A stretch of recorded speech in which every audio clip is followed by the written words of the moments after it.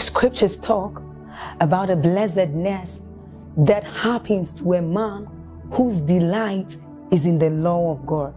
So as Psalm 1 says, it says, but his delight is in the law of God, and doth he meditate day and night. He says that that man is like a tree planted by the rivers of water, whose leaves do not wither, and who bears fruit in every season. As you're about listening to this message, we believe that your life is going to be like that man planted by the rivers of water. Your leaves are forever going to bear. And we know that your season will not pass by. You will forever shine and you will forever bear fruit. We have a lot of content to share with you. So we would entreat you to subscribe to this channel, as well as like us. Hit that notification bell to receive more updates from us, because we know that whatever content here is going to set you on course at every time. It's going to make you attain whatever stature that Christ wants you to attain. Thank you. One more time. Hosanna, Hosanna.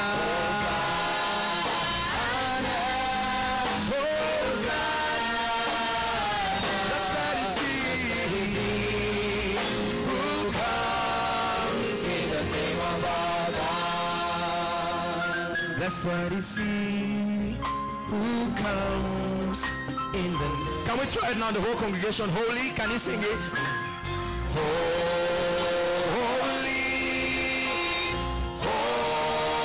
holy, blessed is he who comes in the name of our God. Holy, holy,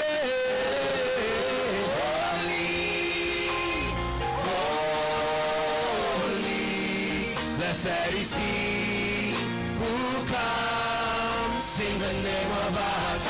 Hosanna, Hosanna, Hosanna, Hosanna, yeah. Blessed is he who comes in the name. Hosanna, Hosanna, Hosanna, yeah. Blessed is he. Let's just help the worshipers sing holy. Just the worshipers. Help me worship us. Holy, holy, blessed is he. It was a triumphant entry in the name of our God. He rode upon an ass that no man had sat upon. And every time I believe that this song coincides with the season, God is announcing to us that it's a season, a triumphant entry, riding upon a horse. And that's why we're joining him to sing Hosanna. We're saying Hosanna, Hosanna. Blessed is he who comes in the name. Blessed is he who comes in the name. One more time. Hosanna, Hosanna.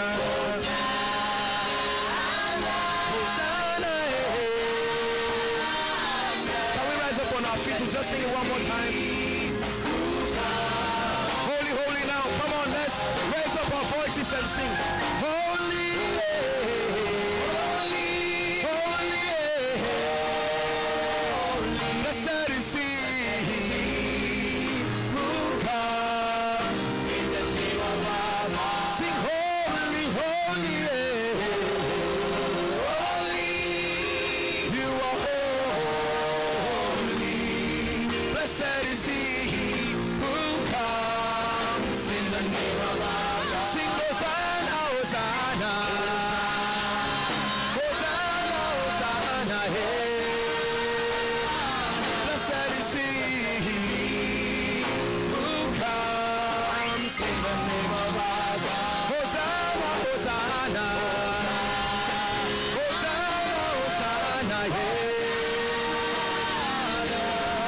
Blessed is he who comes in the name of our God. Sing, blessed is he who comes in the name of our God. Lord, as a family of faith, we understand what you are communicating, and we release our spirits Lord, we align with the heavens. You have brought this song from the realm of the spirit, unedited, to confirm a season that you are bringing us into. Lord, indeed we declare, blessed is he who comes in the name of our God. Blessed is he who comes in the name of our God.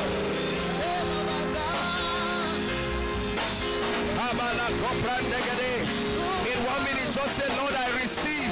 I connect my spirit with the revelation of this song. A triumphant entry into our destinies, into the new levels of grace, new levels of his spirit. Oh, let it be done on earth as it is in the heavens. Hallelujah. Blessed be the name of the Lord.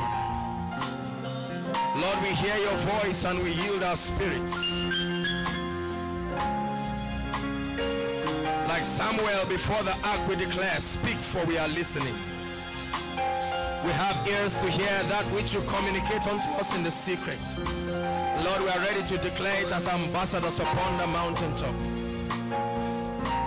We open up our spirits for this season of triumphant entry. Hallelujah. Hallelujah. You see, friends, let me tell you something. The Bible says the secrets of the Lord are with them that fear him, and he will show them his covenants. When you make God's ways your way, he will communicate to you the things of the spirit, so that you will align yourself in this realm with what is happening in the spirit. That's the secret of success.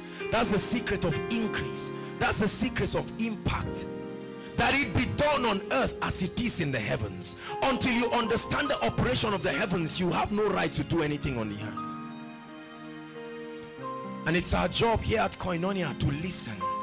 Habakkuk chapter 2 says, I will stand upon the watch, my watch, and set myself upon the tower, and I will see what the Lord will say. The Bible says, what I show you in the secret, declare thou on the mountaintop. And it's our job to rest our ears on the heart of the Father to hear what he's communicating for every season. God is preparing us, training us, fashioning us by his spirit to make us relevant even in this time and in this season. And hear me, friends, if you found your way into this place, I'd like you to know that God brought you by his spirit to build, to equip, to empower you. He said, rule thou in the midst of thy enemies. It takes understanding. He said he made many lights, but he made two great lights. One light to rule in the day, and another light to rule in the night. If you don't have that light, you cannot rule in the day, and you cannot rule in the night.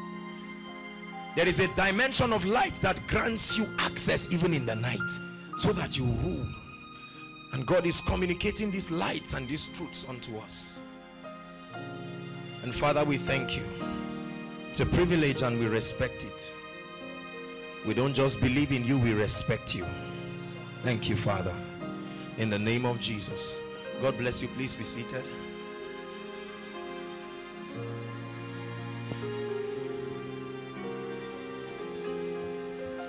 We began a series last week on the kingdom. Hallelujah. How many of us were blessed last week?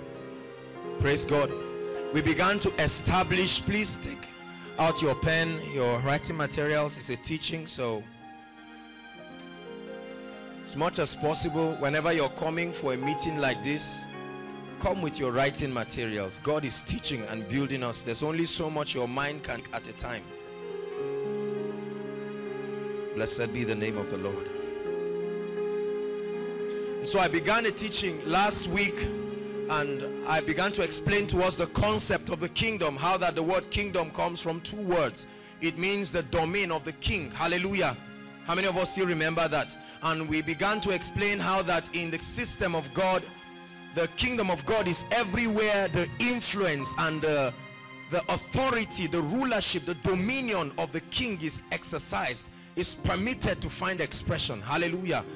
And we began to talk about the concept of a colony and a motherland. How many of you remember that? we began to explain how that a colony is a replica of a mother kingdom, and that every time a colony is created, it is created either by conquest, you fight and gain access to that colony, or you find a virgin land and occupy it. Hallelujah. A colony is meant to be an extension of the mother kingdom. And I did tell us that in a kingdom system, everything around a kingdom system revolves around the king.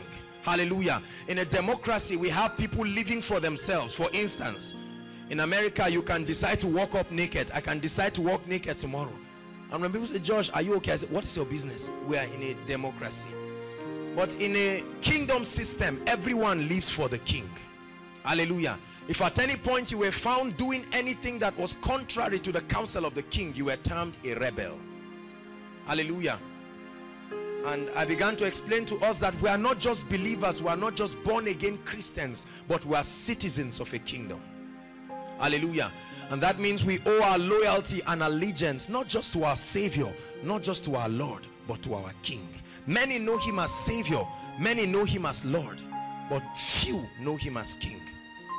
Daniel speaking said that his kingdom is an everlasting kingdom, and Isaiah reiterating said, of the increase of his kingdom and his peace there shall be no end. And God is preparing us to understand the concept and the structure of the kingdom, because for many people Christianity is just a blind race, a race out of hell to heaven, and we stop there. And there are many believers who are not partnering with the Holy Spirit. And every time you see our posters, when we write koinonia, we write intimacy and partnership. That we understand his ways in intimacy and then we partner with him. Hallelujah. Praise the Lord. And then we began to explain how that man was given dominion. Adam was given a kingdom. Are you listening to me? Adam was not given a religion. He was given a kingdom. Genesis 1:26, he said, have dominion. The word dominion is a language of royalty. It says rule. And Adam lost and gave the keys to Satan. Hallelujah. And I did tell us that the entire Bible can be summarized thus: the king has a kingdom, and out of his love desires to extend his rule and leadership and influence through citizens in the colony of his kingdom called earth. Hallelujah. And for a period of time, man walked in the counsel of the kingdom. He sent his governor. The governor of the kingdom is the Spirit of God. I told us the concept of the governor, that the governor is sent by the mother kingdom to bring the citizens of the colony to alignment with the values, the culture, the principles of the mother kingdom. That's the primary assignment of the governor. He's a representative of the king. Hallelujah. And then he begins to educate and reorient the citizens of that strange land, and he begins to cause them to conform with the culture and the character of the king. And there are certain benefits when they assume position as kingdom citizens. Every kingdom has systems, has an economic system to meet the economic needs of the people, has a political system. Every kingdom has a system for rest and all of these things. We are going to be discussing it. Hallelujah. There are many believers who do not understand the assignment of a true Christian on the earth. For many of us, we think our assignments are just to win souls and one day fly to heaven, or run away from hell, or get married and have children and grow old and then say, I've contributed my quota to the planet, there's more. Hallelujah. Say after me, I am an ambassador, a representative of the kingdom. Hallelujah. And so from Genesis chapter 3 until Matthew chapter 1, the coming of Jesus, it was the kingdom lost. You can summarize everything. The kingdom was lost. Hallelujah. It was not God's original design for the nation of Israel to have kings. He desired their king. It's out of their strong heart, and they were a stiff-necked people. Hallelujah. And so he told Samuel to go and anoint Saul, and then David and all the kings that followed. It was an attempt to preserve the structure of kingdom, so that when Jesus came into the scene, it would not be a strange thing. Hallelujah. So the nation of Israel understood the concept of kingdom. And then Jesus showed up. John 1:1, in the beginning was the Word, and the Word was with God, and the Word was God. Hallelujah. And when Jesus stepped upon the planet, he began to speak about the kingdom. Hallelujah. Started talking about the kingdom. The kingdom of heaven is like unto this. The kingdom of God is like unto this. He began to liken the kingdom to many things. And all through his work on earth, he was bringing people into an understanding of the structure of his kingdom. When he showed love, it was a manifestation of the love of the Father. When he worked miracles, signs and wonders, it was a demonstration of the superiority of his kingdom. And then he began to introduce the disciples to the governor. In chapter 15 and 16, he began to speak to them about one he called the Paracletus, the comforter, the standby, the advocate, the helper, the strengthener, the guide, the Holy Spirit. Hallelujah. And I did tell us that Jesus, for our sake, he came to restore the kingdom. Hear me. The primary purpose of Jesus was not to come and take us to heaven. Don't stone me yet. It's a teaching. Hallelujah. The primary purpose of Jesus was to restore the kingdom. To restore the kingdom. That's why Revelation chapter 5 verse 10 says, we have been made unto our God a kingdom of priests, and we shall rule in this life, in this earth. Hallelujah. And Jesus began to suffer as an exchange. All that he was doing was in exchange to restore the kingdom. He was beaten. We explained briefly the passion of the Christ, how that he went through everything he went through to restore the kingdom. Hallelujah. Then he said, I will give you the keys of the kingdom. He said, whatever you bind on earth is what would have been bound in heaven, and whatsoever you lose on earth is what would have been loose in heaven. He gave us the keys of the kingdom. Revelations chapter 1 says, I am he that was dead and now is alive, and I hold the keys. Hallelujah. And so the entire scope of Matthew to John was the redemption, as we call it, but then it was the restoration of the kingdom. Are you following me now? From Acts chapter 1 down onto Jude is a manifestation of kings, a manifestation of those who have now embraced the kingdom. And now the Bible begins to give us the historical work of these people who have embraced the kingdom and the advancement of the kingdom. And then Paul begins to write in his epistles, teaching us the precepts of the kingdom life.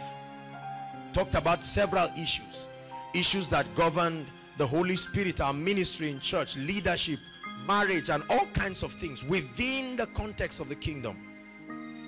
And then the Bible ends in the book of Revelation by giving us an entire scope of the king. The entire book of Revelation is a prophetic book that reveals Christ from chapter 1 to chapter 22. Hallelujah. And then the Bible beautifully ends in chapter 22 with the beginning of a new age. Lets us know that death, hell, and the grave were at that time casted into the lake of fire. And then the king comes back to a new earth. For those of you who are looking forward to running to heaven, we're not staying very long there. We're coming back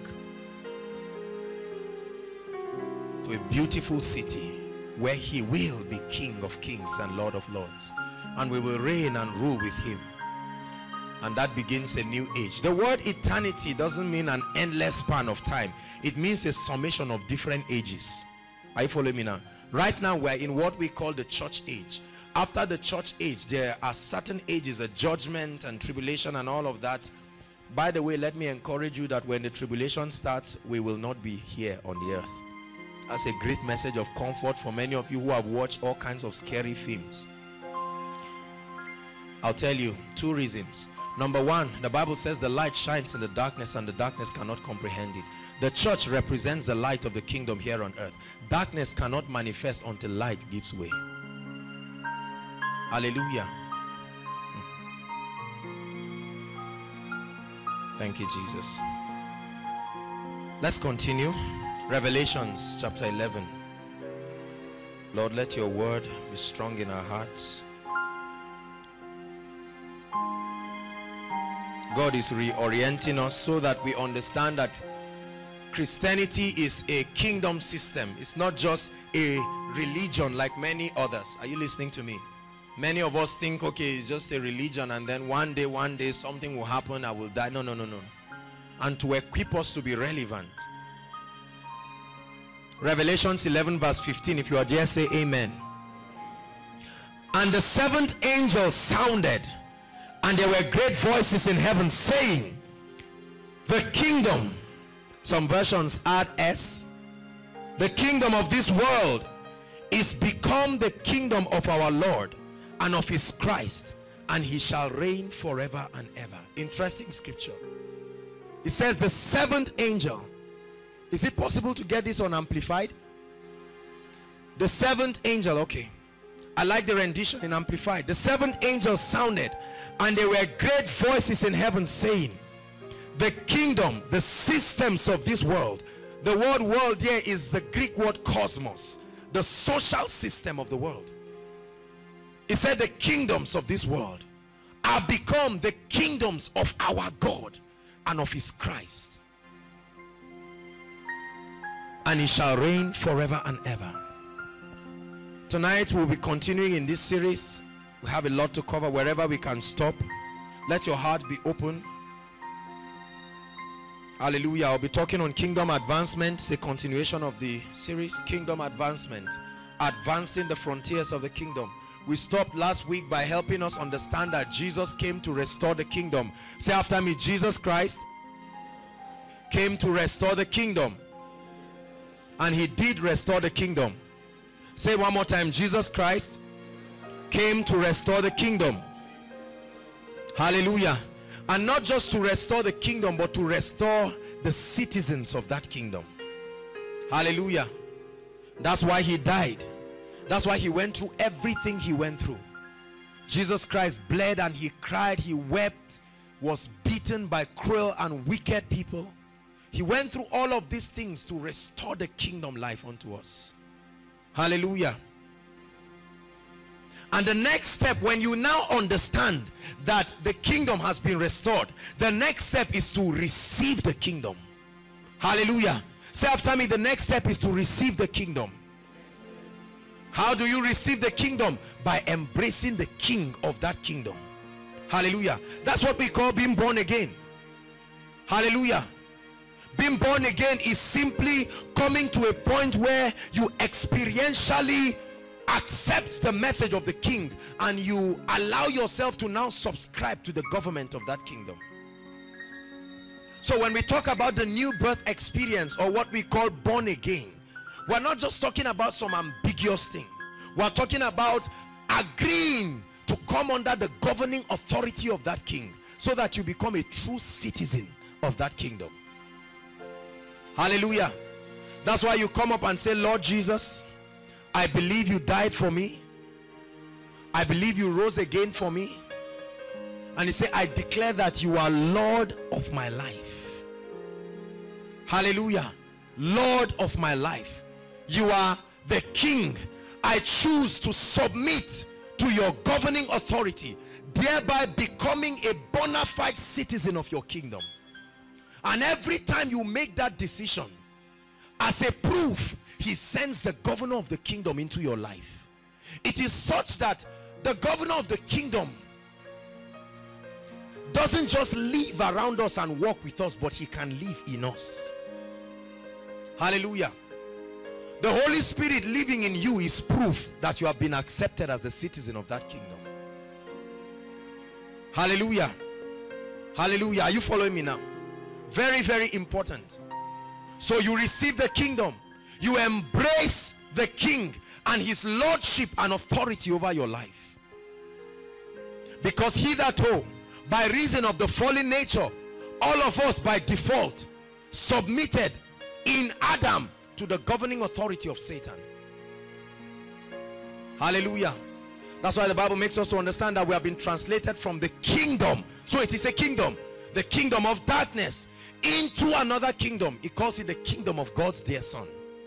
So when you get born again, that's what happens in the realm of the spirit. A translation from the kingdom of darkness into the kingdom of God's dear son. And the moment that happens to you, the governor of the kingdom is sent into your life. Hallelujah. As an unbeliever, the Holy Spirit, who is the governor of this kingdom, has a primary ministry of convicting you of sin, of righteousness, and of judgment. John chapter 16 tells us, he said, when he, the Spirit of truth, is come, he will convict you of sin, of righteousness, and of judgment. When you now become or enter, listen, let me tell you something, friends. Getting born again is not all, it's just the beginning. Are you following me now? There are so many believers who think that all there is to the Christian life, or the kingdom life, I love to call it, is just to get born again. And so we get born again. There are so many people that get born again, and we leave them at the gates of the kingdom. They don't know what else to do. And they come and say, okay, so now what am I supposed to do? And we say, well, keep praying, fast once in a while, read your Bible, and hope that one day the trumpet will blow. And the people cannot understand. After 6 months, they are caught up with boredom, and they cannot understand what kind of system this is. Hallelujah. And they come and they say, well, I've been born again. I say, who has not been born again? Let's continue being born again. Just remain born again. Hallelujah. But there's more to the kingdom life than just getting born again. Hallelujah. Your being born again is only the entrance to the kingdom. Say after me, the entrance to the kingdom. It's like when you get born again, you are given your admission letter into the kingdom. Hallelujah. And the moment you get born again, there are two things you get familiar with. Number one is the constitution of the kingdom, what we call the Bible. The Bible is the constitution of the kingdom, inspired by the governor himself on behalf of the king. Hallelujah. Brought to teach and to train the citizens of the kingdom, to give them the mindset of the priorities, the culture, the value, the nature. Hallelujah. In this constitution, you get to understand the character of your king. You get to understand his desire, his project, his agenda. That's what the Bible is all about. The Bible is not just a book for deliverance. It's a book that gives you an orientation about the king and his life and his character. Hallelujah. So when you begin to study the Bible, you begin to understand the nature and the character of the king. You understand that this is how he operates. We begin to understand that our king is a king of love, that the law of the kingdom we live in is the law of love. Are you following me now? We begin to understand these things, and then we also begin to enjoy the ministry of the governor, the one we call the Holy Spirit. The Bible says that when he, the Spirit of truth, is come, it said he will guide you into all truth. He will begin to expound to you the ways of the kingdom, communicating unto you the values of the kingdom. Hallelujah. He will first and foremost work on your mindset. Say after me, mindset. When he works upon your mindset, you come to a point of alignment to the ways and the patterns of the kingdom. At first, you will go through a lot of conflict. The Bible makes us to understand in Galatians chapter 5 from verse 16. It tells us to walk in the Spirit, so that we will not gratify the desires of the flesh. It said, for the Spirit lusted after the flesh, and the flesh after the Spirit, and both of them are consistently in conflict, because they represent the manifestation of two kingdoms. Are you following me now? And so when God begins to introduce you to his system, it's usually challenging at first. Why? Because it will mean you laying down your ideology and your mindset. Are you following me now? The world system is built upon greed and fear and terror and all of these things. And hitherto our lives have been bounded by fear and greed and selfishness. But when you come into the kingdom system, the governor of the kingdom through the constitution begins to explain to you the modus operandi of the kingdom. Then you begin to see in the constitution of the kingdom that there is he that scattereth and yet increaseth. There is he that withholdeth more than his meat and tends to poverty, and is antagonistic to the ways of the world. Hallelujah. And the king is such a loving king that he does not force you to do anything. He allows your will to come into play, so you can choose how far you truly will become the citizen of the kingdom and to represent him. And it is given unto the governor to empower empower as many obedient citizens so that they can prove to the world that they are true citizens of the kingdom. That's what we call the anointing. The anointing is God's authorization upon your life, validating that you are a true citizen of the kingdom. Hallelujah. Praise God. And so we receive the kingdom by embracing the king. When you get born again, you receive the kingdom into your life, into your heart. You receive the governor of the kingdom, the one who represents the parliament of heaven here on earth. So earth is a colony of heaven, and according to God's design and desire, he wants that it will happen here in the earth as it is in the heavens. And so it's the primary responsibility of the governor to search the mind of the Father and find out what it is and to communicate it to the citizens of that kingdom. Are you getting blessed? It's a total paradigm shift from what is being taught in church. And let me tell you something. Everything you ever have and everything you ever become, if it does not have its bearing around the kingdom, it will kill you. That's why we have a lot of rich people who are liabilities to the kingdom, because they do not understand the message and the character of the king. Are you following me now? And so you get to meet the governor of the kingdom, the Holy Spirit. And God designed it in such a way that the moment you are born again, your spirit is capable of hearing and recognizing the voice of the governor. He said, my sheep hear my voice. He didn't say they are trying to. My sheep hear my voice. Hallelujah. For many believers, when we get born again, then for those that are Pentecostals, we move a step further. We get filled with the Holy Ghost. Then you fall under the anointing. You just turn and then you get born again. And then many people just stop there. So what is it about praying in tongues and just moving? Then they say, just keep praying. There's a real devil in this kingdom. Just keep praying. And the person says, okay, so I'm praying in tongues. And he's just praying. What is the prayer? To what end? Hallelujah. To what end is our Bible study? To what end is, let me tell you something. If we do not understand our goal and our purpose, our spiritual investments will be a burden. That's why for many people, prayer is a burden. For many people, the study of God's word is a burden, because we don't know to what end. It's like a student reading without knowing what he's going to do. Hallelujah. Every time you read, you understand there is an exam. That goal encourages you to read whether or not you are ready to. Are you following me now? When we understand the agenda of the kingdom and the concept of the king, it gives us the impetus to want to get everything that the king has for us. Hallelujah. I want you to understand that the king has an agenda. Say after me, the king has an agenda. And what is the agenda of the king and the kingdom? As I announce this, you check your life. If you are not directly supporting this agenda, you are called a rebel. So after this announcement, there will be two straight lines drawn in this meeting. Those who are actively supporting the advancement of the kingdom, and those who are becoming liabilities to the king. And you are going to hear it very, very clearly. Are you ready to write the agenda of the kingdom? Very simple. The king has an agenda. What is his agenda? The agenda of the king for this season is that the governing influence of his kingdom be replicated across the earth.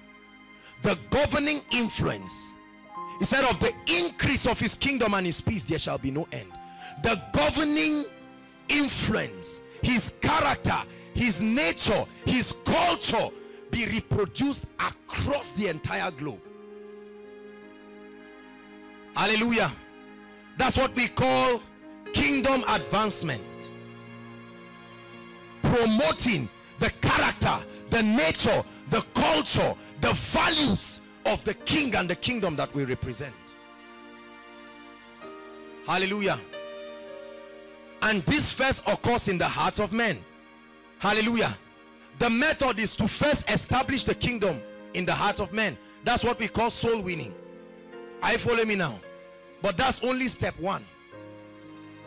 To establish the kingdom in the hearts of men, to bring them to a point where they, like us, will subscribe to the government of this king by laying down their lives and saying, take over my life. And then number two, to begin to infiltrate the systems of the world with the values, the culture of the king. That's what we are going to be discussing. Kingdom advancement. So what is kingdom advancement? The promoting of God's agenda, the agenda of the king. Every one of us has a part to play in that ultimate promotion. That's what we call purpose. Are you following me now? Your purpose on earth is your role, the part you have to play to promote this universal agenda. Thank you, Jesus. This is the current agenda of the king. That we partner with the governor of the king, having been taught the values, the culture, the lifestyle. And you see, God cannot send you, the king cannot send you to represent him until he gives you a message, until he schools you. Are you listening to me? You must become a true citizen of the kingdom before you are allowed to go and reproduce that life. That's why when God calls a man, he builds that man, then he sends the man. That's what koinonia is all about. Hallelujah. Right now, God is giving us the mindset of his kingdom, helping us to understand his ways, his operation, bringing us into intimacy with the governor of this kingdom, the Holy Spirit. The Holy Spirit is not a Pentecostal phenomenon. Many charismatics and Pentecostals have abused him and reduced him to tongues. He's the governor of the kingdom. It's beyond tongues and prophecy and falling down and standing up. Are you following me now? He's the one who gives us direction. He's the captain, the one who is overseeing the progress of this kingdom advancement. So we have a responsibility to partner with the governor to bring many under the rule of the king. That's what we call soul winning. So soul winning for many people, and unfortunately for many denominations, has just been a strategy to add to membership. Hallelujah. So for many denominations, what we are interested in is not to have many citizens of the kingdom, but to have many members of our churches. So you see someone who is born again, it tells you we are in the same kingdom. You say, no way, no way. If you are not under my denomination, you don't belong to the kingdom. Interesting. That's the nonsense that is going all around. God is not teaching us denomination and dogma. He's teaching us kingdom. Are you following me now? That the most important thing, all of the denominations are only prophetic platforms. Hallelujah.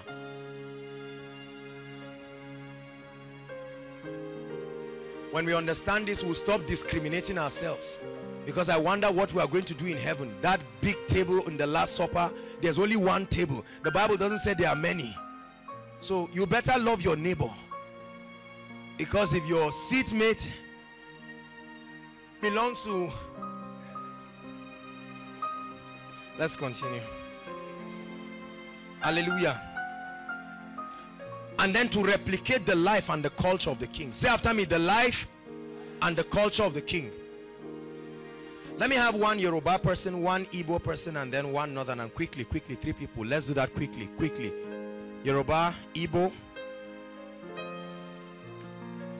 Please come up, 3 of you. No. Hallelujah. Aaron is from Kaduna State. She's from the east. And Ejimi is from the what? West. Now listen. All of these geographical locations have certain things. Are you following me now? They have a common language. They have a common culture. They have values. Is that correct? When a Yoruba person, especially well, it happens with everybody really, but especially the ladies, want to greet, what happens? They prostrate. It's their culture. I follow me. So you can see them manifesting their culture, and it tells you where they are coming from. Is that correct? When you hear them talking and they say Eshe and all of that, you know that you can't mistake that and say it's Fulani. Hallelujah. Are you listening to me? And then for the Igbos, they have, we had a sumptuous meal. It reminds me of a sumptuous meal to the glory of God that we had on Sunday in Pastor William's house. I appreciate them. You don't know what, I appreciate them. Hallelujah. I ate a very delicious soup called nsala. See that? That's the benefit of kingdom. Hallelujah. Now, she comes from the east, and they have their culture, their way of life, and their language. Are you following me now? He comes from the north. Hallelujah. And we have our way of life. Praise God. And now, when you see these three, they are ambassadors of their culture. Is that correct?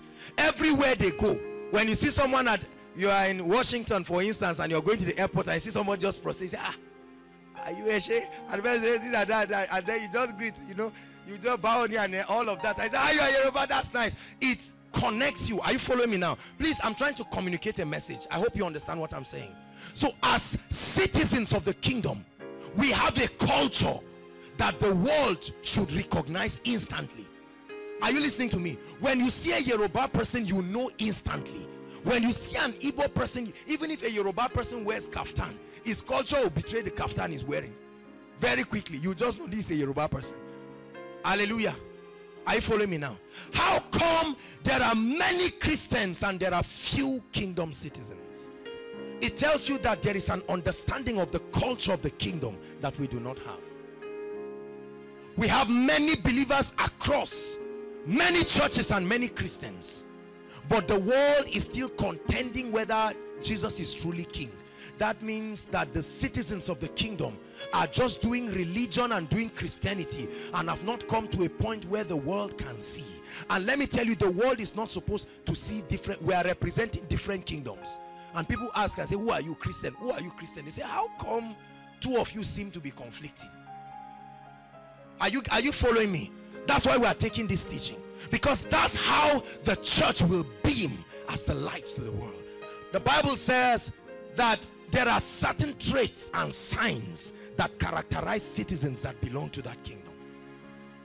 There will be something when you, in Bible and in ancient time, when you saw a Jew, you would know instantly by their manner of worship. Hallelujah. Their dressing, their language and everything. They were revealing that they were Jews. God bless you. Please sit down. Hallelujah. So our job is to first imbibe and embrace the culture. Now, the word culture is not a demonic word. I know that in our Nigerian and African context, I know that there are many wrong things with many cultures. All right. There are very healthy sides of culture, respect, love for God. But there are many unhealthy aspects of culture, idol worship, and so on and so forth, allegiance to other gods, and certain unhealthy practices. Hallelujah. But then the kingdom of God has a culture. That's why we sing the song, your kingdom reigns. You get the song now? Your kingdom reigns. Then we say above all. That means there are other types of kingdoms, but we're saying, Lord, we choose to bring your kingdom above. Hallelujah. So we say, Lord, your kingdom reigns. Your governing influence is superior to every other kingdom in my life. So that when you see me, before you call me a Yoruba person, you should first call me a kingdom citizen. If your earthly culture is superior to your kingdom culture, then you are not a true representative of the kingdom. Hallelujah. Kingdom advancement.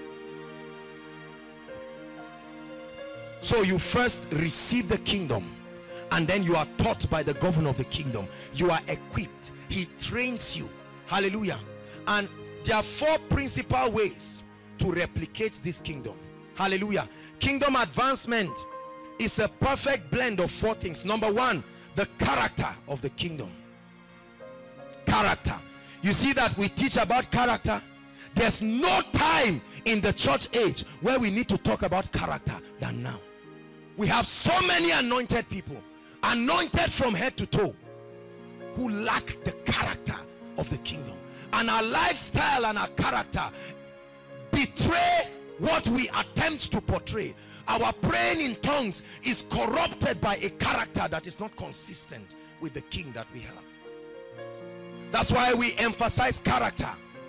One way that the world will see and know that we are true kingdom citizens is by the manifestation of the character of the king.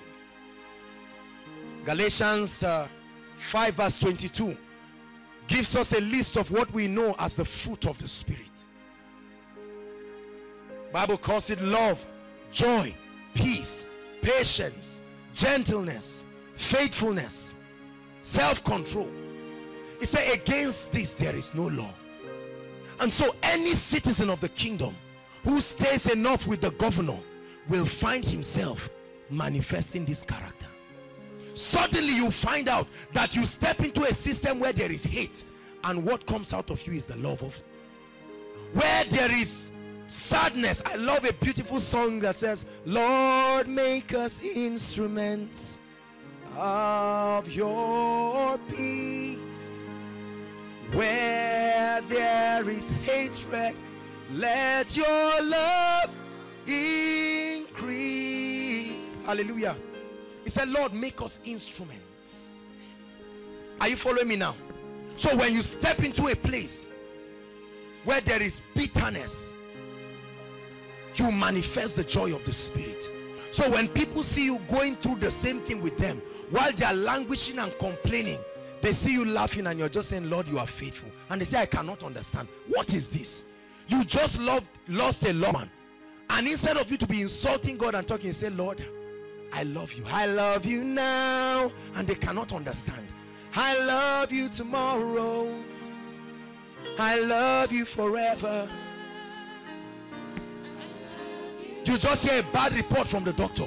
And instead of panicking, you say, no, there's a light in my soul. In spite of all the darkness that surrounds me, and this light that I see only comes alive every time I hear your voice. And people begin to note your life for behaving strange. They say, that's what they saw in Jesus Christ. The moment Jesus walked, they say, who is this? The way he's teaching, his way of life. They saw him with unbelievers, and instead of castigating them, he was showing them love. They said, what kind of person is this? He began to reveal the superiority and a foreign culture only comes alive every time I hear your voice. Number two, the manifestation of the anointing is one way we advance the kingdom. Because although we are in the world, we are not of the world. The world, cosmos, we call it, the social system. Hallelujah. The social system. Satan being the god of this world, the Bible calls him in Ephesians chapter 2 verse 2, the prince of the power of the air, the spirit that walketh in the sons of disobedience. That's the characteristic of those who are outside the kingdom: disobedience and rebellion. Hallelujah. In the world system, they hail you for disobeying. Hallelujah. As guys, when you disobey people, disobey parents, disobey authority, they say, man. And you're like, hey, you just touch your head. Because it's a system. Are you following me now? It's called cosmos. Let me tell you where it started from. It started from a man in the Bible called Cain. The Bible says, and Cain departed from the presence of God. He came out from under the governing authority of that king. And the Bible says Cain built a city, a type of a kingdom, after the name of his son Enoch. And all kinds of rebellious activities began to stem from that system. And then Nimrod in Genesis chapter 11 took over. And he said, let us build a kingdom. Let's build a city whose tower will reach to the heavens, and let us make a name for ourselves. And right now what is happening in the world is the rebuilding of the Tower of Babel. I'm going to be showing you 5 pillars and areas of kingdom influence. Thank you, Jesus, for your word.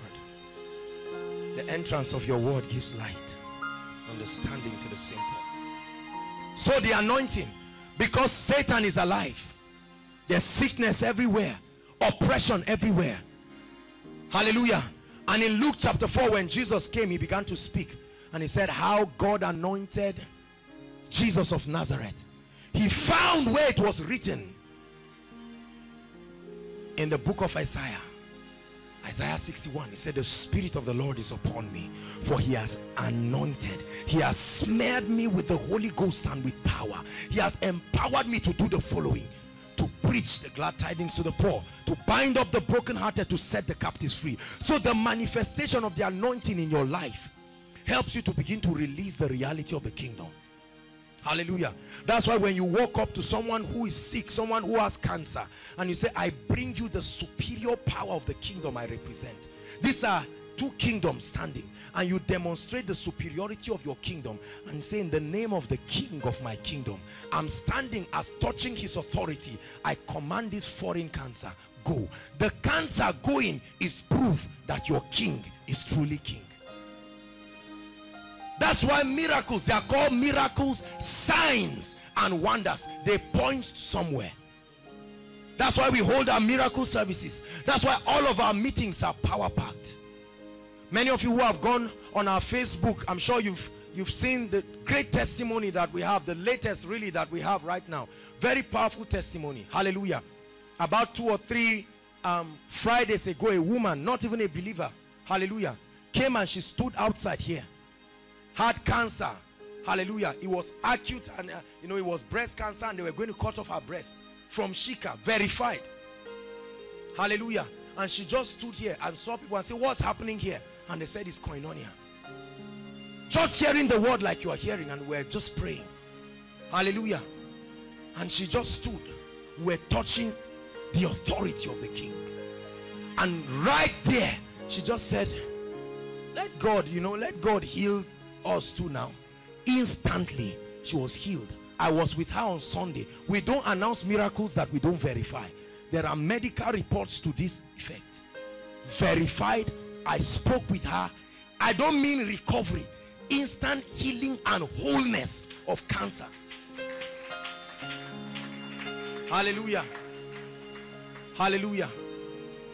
Demonstrating the superiority of the king. So the purpose of miracles is not to make a name for the man of God or to make a name for the ministry. All this nonsense that people do. That's why a true servant of God will use miracles as a pointer to reveal the kingdom. Are you seeing that? So if your miracle and your manifestation of the gift of the Spirit and your operation of the anointing are not signs leading men to another who is greater than you, then you are betraying the king and you are termed a rebel. And we have many rebels overseeing many ministries, standing in the place of Christ, not allowing many people to come into the kingdom and not moving themselves. So they have become the Jesuses for many people. But every true servant of God is supposed to be an usher, leading men to the king. When Paul went to a certain city and they saw him, he performed great miracles. They called them Zeus and Hermes. The Bible says Paul tore his garment and said, we are but ordinary people. John speaking said that I may decrease so that he, my king, will increase. And any true servant of God, any true ambassador of this kingdom must live to promote the king and the king alone.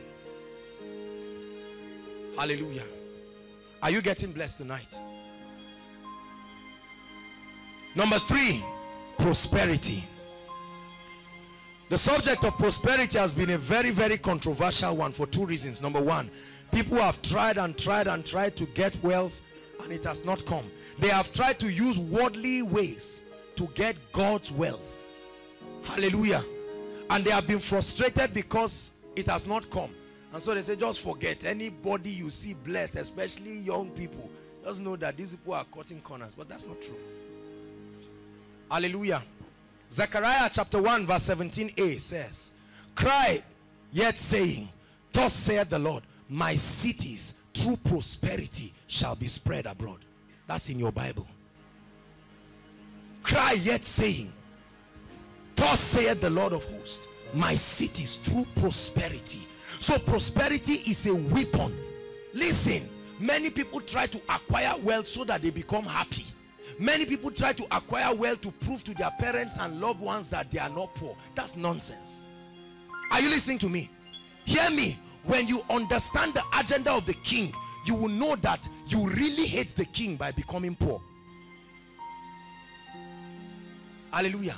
For many of us, our concept of prosperity is to accumulate money and have wealth and have people bow at our feet and lick our leg. The Bible calls such people rich fools. The issue is not the rich. The issue is that the person is a fool. Why a fool? Because they do not understand the purpose of prosperity. The Bible says the prosperity of fools will destroy them. There are many people being destroyed by their prosperity, building a wall around themselves and making money their confidence. He said, woe unto he that puts his strength in a man. Hallelujah. When you want to organize a crusade, we've had the privilege of organizing some crusades over the years, and these crusades we spend money. Are you listening to me? Prosperity is a tool. With all humility, if there's anything you appreciate in this place, it was not gotten by tongues. Are you listening to me? The people outside are comfortable by the grace of God watching in the projector. You are comfortable watching in the projector. You're sitting and there's light. There's the fan blowing you. I hope you know that all of these things have financial implications. Let me tell you something. If you truly love God, you will embrace his economic system to be empowered for the sake of his kingdom. You cannot help the poor by becoming one of them.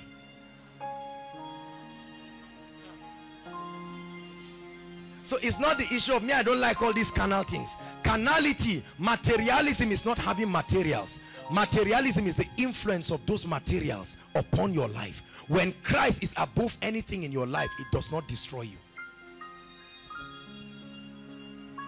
That's why people are dying in Haiti. The throne of God is still made of gold. He will never reduce it to silver.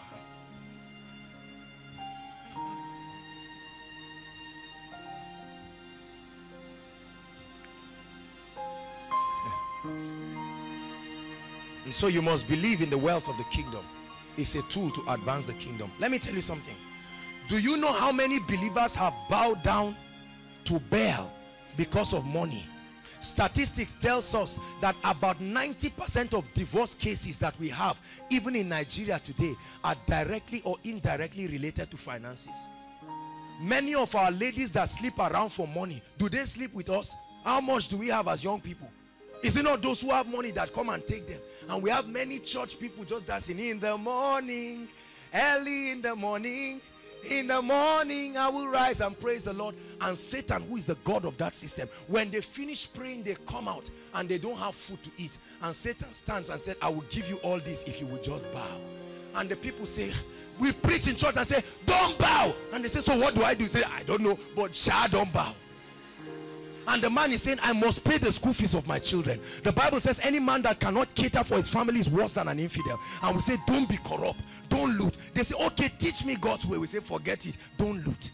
And when the man is under pressure, he will sign that document. When the lady is under pressure, she will sign and say, to hell with anything. And then we keep looking and say, the ladies are corrupt, the young people are poor. The Bible says the poor, the rich, it didn't say the rich will rule over the poor.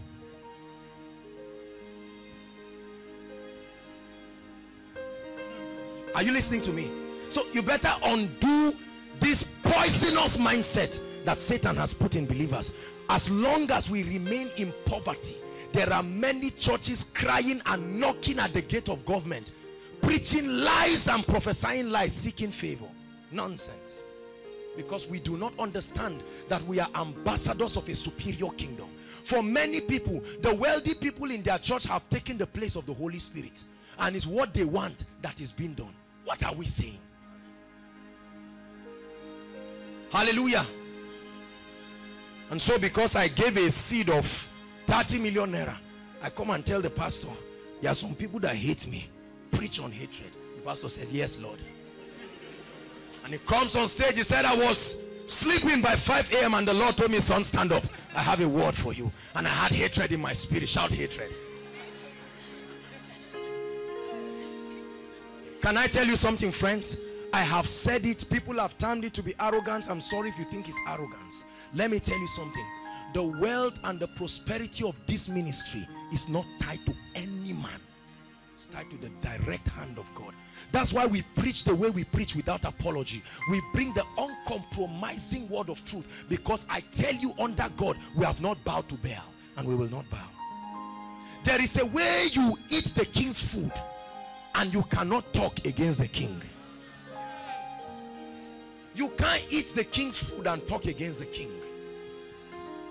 But we are that remnant, that uncompromising generation that will stand and challenge the gods of this system. That's why we are teaching what we are teaching. So prosperity is very important. Number 4, it's a language many people out of their quest for humility have rejected. It's called influence. I want to show you how God designed his kingdom to be advanced. Influence. Look up. Let me do a little experiment. Sweetheart, come. All of you appreciate this lady. I mean a real ovation. For whatever reason, just clap. Keep clapping. Just turn. Keep clapping. Everybody. I mean, clap and shout. Look at them. Wait, hold on. Look at what is happening to her. She's happy and enjoying it, although she cannot understand. This same character or this same attribute is inherent in every one of us, including the religious people. I've not seen anybody that frowns when they clap for him. We all desire influence.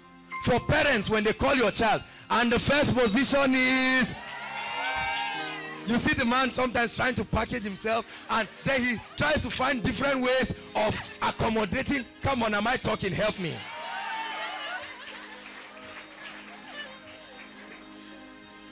How much more the king that you represent? The Bible says the hour has come. John 17 verse 1. It said, now the hour has come. It said, glorify thy son, that thy son may bring glory to you. That's how God gets glory, when the sons are glorified. Glorify now thy son, that thy son may bring glory to you. Are you listening to me? To reveal his glory and his majesty is found in Psalms 145, and the Hebrew word used here is called doxazo, a display of his glory, to let the world know. And let me tell you something, when you come to a position of influence, let me tell you the advantage of influence. The hearts of many are connected to you, and at that point it's easy to change their hearts. Look at me. Do you know that if Michael Jackson just lift his hand and say, I'm born again, over 1 million people can be born again instantly? That's the power of influence. There are many young people sagging their jeans down, cutting their heads into pieces, trying to look like people who have influence. And the church, who are supposed to rise up there and create a true picture of what the kingdom represents, have been allowed to chicken out. Let me tell you something. If you do not love excellence in your life, you are frustrating the agenda of the king. Because when you are excellent and you are competent, you will gain what we call influence. When you gain influence, you will come to a point where you are a voice, and at that point anything you say. When Cecilia Ibru was having her Thanksgiving, the number of unbelievers that came for that Thanksgiving, why? Because they need her. They don't love God like that, but they need her, so they had to come. Hallelujah. And Richard Jaffo preached his life out. He said, now that I have this caliber of people, let me use the opportunity and preach every devil out of them. Let me tell you something. There are certain classes of people that your tongues will never make them come to you. It's your influence. The Bible says, seest thou a man diligent in his business? He said he will not stand before mean men. He will stand before kings.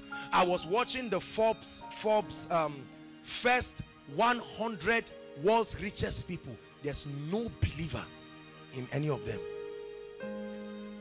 About 95% of all of them are members of Freemason, Illuminatis. They are the ones who control the education of our children. They are the ones who control everything. Many of you, do you know, many believers just say whatever will be, will be. This world is not our own. We don't love the world. The Bible says, for God so loved the world that you are hating.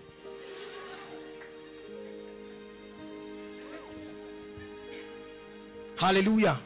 Are you getting blessed? This is a thought-provoking teaching. It's not just some church activity. It's supposed to compel us to rise up. Hallelujah. By the grace of God, because of this platform that God has given us, it has given us a measure of influence. Is that correct? And that's why many of us can come. I would not be able to go to all your houses one by one and call you, but through the medium of influence, what happens? You can come around and the message of the kingdom can be communicated. There are 6 prophetic areas where the world, Satan, has captured. God bless you, sweetheart. Thank you very much. Hallelujah. Many people watch MTV and watch Channel O and we frown. They asked one of the MTV directors one time and said, how come you have influenced children of ages, I think from ages 8 to 16? And he laughed. He said, we have not influenced them, we own them. We own that entire generation. That's what he said. And it's not a lie. They have designed systems. Let me tell you how the kingdom advances through these things. Mindset. Say after me, mindset. The world is a system that gives you a mindset. Are you following me now? So an average child, the moment he grows up, I mean the moment he is born, he's exposed to a system that begins to give him a mindset. Let me show you 6 areas that the church has neglected in our churchianity, and Satan is using it and advancing his kingdom. Christianity is the only religion that holds crusades after crusade after crusade. But there are many ministries and movements that hold no crusade, yet they are advancing at the speed of light because they understand the structure of the kingdom. Number 1, sports. Sports is an area where the Tower of Babel is being built. Hallelujah. Right now, sport has become a religion. I hope you understand that. There are many people who have made merchandise out of sports. And there are almost no ambassadors in that sector of the kingdom. Why? Because we have taught people, the moment people begin to sense the anointing, they tell them, Kai, that means one day you stand on the pulpit. Can I surprise you? Hear me. Those you call ministers are those the Bible calls the gifts that are supposed to train the ministers. The ministers are those sent to these systems to represent and reproduce the life and the character of Christ. Hallelujah. Sports, number 2, in the area of arts.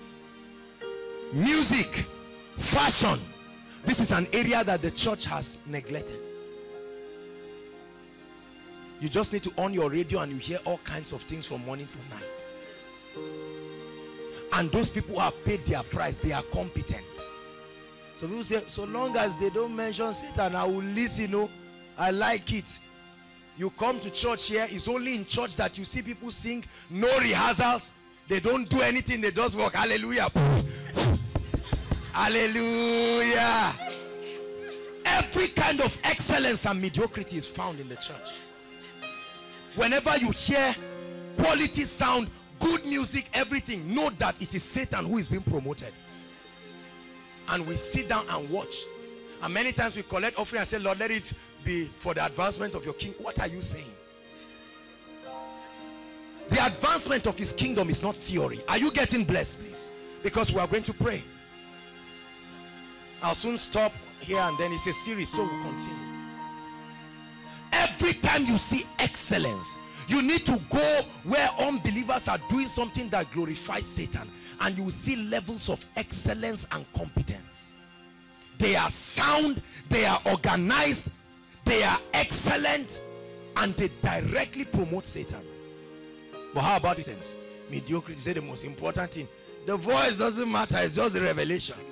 And say, whoo, and the keyboardist for 10 minutes is trying to find the key, punching, and then he's smiling.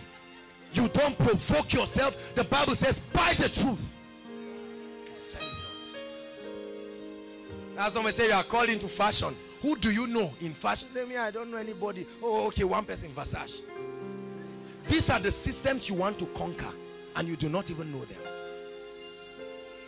Those in the world, the sports people, the media people, those at the forefront of music and fashion, day and night they are building themselves. They sign contracts with Satan and they keep investing in themselves.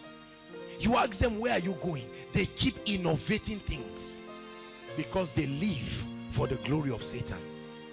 But we have many believers who cross our legs and we think God will do everything.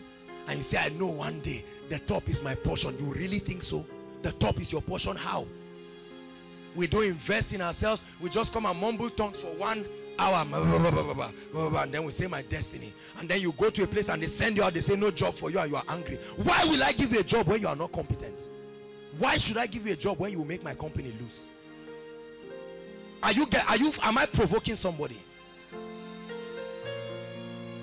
Let me tell you, whether they draw cross with anointing oil on your head, there are certain things that only competence in partnership with the Holy Spirit will give you. Believe what I'm saying. I pray in tongues, but we are the Nehemiah generation that understand that with one hand we hold the sword, but with another hand we keep building. So many lazy believers who are not doing anything in their life. You say, I want to be a writer. You don't know any writer. You don't read anything about writers. You don't have any article about a writer. And you say, one day I'll be at the top. Every time you see an unbelieving writer, you say, one day I'll challenge you. You really think so? Am I provoking somebody? Number 3, politics and government. It's an area that requires the influence of the kingdom. Many of the policies that punish us in this country today were enacted by people who do not understand the structure and the concept of the kingdom. Hallelujah. And you can laugh about it and think it doesn't matter until they begin to bring into the house of assembly that they should permit gay and permit lesbians. And then we say, hey, it's happening in Nigeria. It's happening. Where it wasn't enacted by angels, it was enacted by human beings. You can imagine if we have people who understand the value and the structure of the kingdom, not religion, men who understand the operation of the kingdom. Hallelujah. Another area, business. In the area of business, there are many church folks. We've left the business to the people who say, business is such an ugly thing, it's a corrupt thing. Forget Jare, swindle you. See, believers, there's nobody that does clean business, so forget about their tongues. Can't you be the first who will not bow? And they are the ones in control of the finances, and they move people wherever they want. Hallelujah. You can sit down and see a company that has kingdom believers, and your director can just look at you and say, I don't like you, you are fired. And in an instant, this guy was praying and fasting for a boss project. He suddenly changes his prayer point. Oh God, will my life not move forward?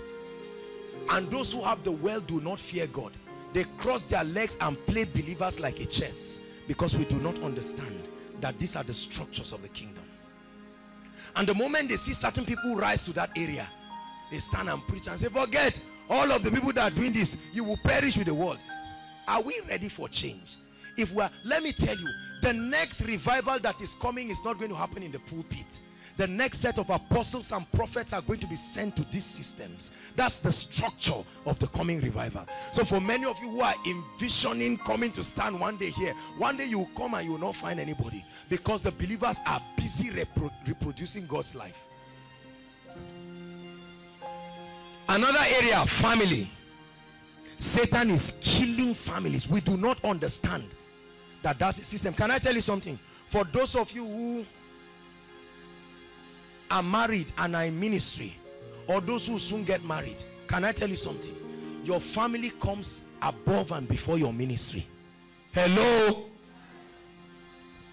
Before you were born, Christ has been preached. After you die, he will still be preached. When you see an armed robber on the street, he had a father and a mother. Correct? We do not realize that according to God's principle and structure. The family is supposed to be the first encounter of that child with God's life and the kingdom life. Hallelujah. Sorry, let me have one. Sweetheart, come. Let me use you as an example. Come. Appreciate this beautiful lady. Wonderful children of Pastor Williams. Come, sweetheart. Quick, quick, quick, quick, quick. Hallelujah. Now, I've had the opportunity of visiting Pastor Williams' house again and again. And I've seen the kind of love and training. You can imagine these little children at their age. What were you doing? Some of us were far from the gate of the kingdom. But you can imagine, when we say pray, if we are praying for 1 hour, these children are praying for 1 hour. When we say speak, imagine what this lady will do when she gets to 13 years old. Are you seeing how that family life is important? There are many ministers that leave their families dying and they are running to go and save the lost. They are going to take nations and their children are pioneering another move they are not aware of.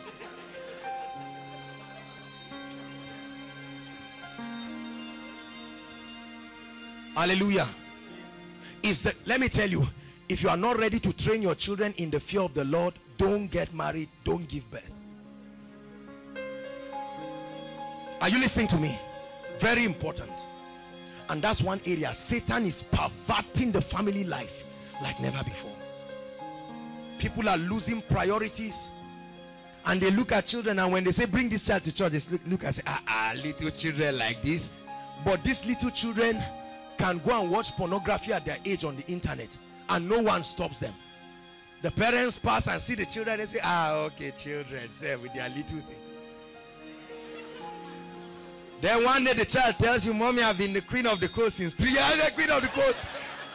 Queen of what? I thought you were young. Hallelujah. Can I tell you something? Let me challenge parents here and prospective parents. The word train up a child does not mean discuss with them. It means make them do it. If I'm going to church, my child is going to follow me. No matter what the argument is, we'll talk later. Hallelujah. Because rebellion, the Bible says foolishness is bound in the heart of the child. The rod of correction does not mean kill your child and say, I will kill you. Bring me belt. Bring me belt. And you beat the child. I will match you. I'm the one who will kill you by myself. Before you kill me, I'll kill you. That's not kingdom training. The Bible doesn't say train up a child in the way you want him to go. There is a pattern that you are not the one who designed it as a parent. You receive it. Manoah said, give us the blueprint of how we will train this child. Hallelujah. Bless this lady. I love you. God bless you, sweetheart. Hallelujah. There are many parents that for your children, the first time they hear I love you is one guy who comes with his baggy jeans and his chain with a gun on it, and then he comes and says, hey, how are you? I love you. And although the lady is really embarrassed by his outlook, she cannot deny that it's a word she has always wanted to hear. And then she says, I hate you, and then in the night she flashes him, and then he flashes her back. Then when they're about to sleep between 12 and 1, flash again, or hi. Then the guy calls, yeah, I knew you would call. And later on you find out why a nice church-going girl suddenly begins to follow someone and is corrupted. Because a family where there is no love, a family where there is no togetherness, a family where the parents are not humble to say I'm sorry when they need to say I'm sorry, that kind of a family is not a true picture. The first example of God should be seen in a father. The first example of the Holy Spirit should be seen in a mother. The first example of unity should be found in the couples. Hallelujah. To train the children in the fear and the admonition of God. I have a dream that after 20 years of marriage, you come to my house and see us dancing and rejoicing. No rat race, no fighting up and down. I'll forever be chasing after you. That's what you hear us singing. Because all the laws that make for peace and prosperity and joy, we are adhering to it.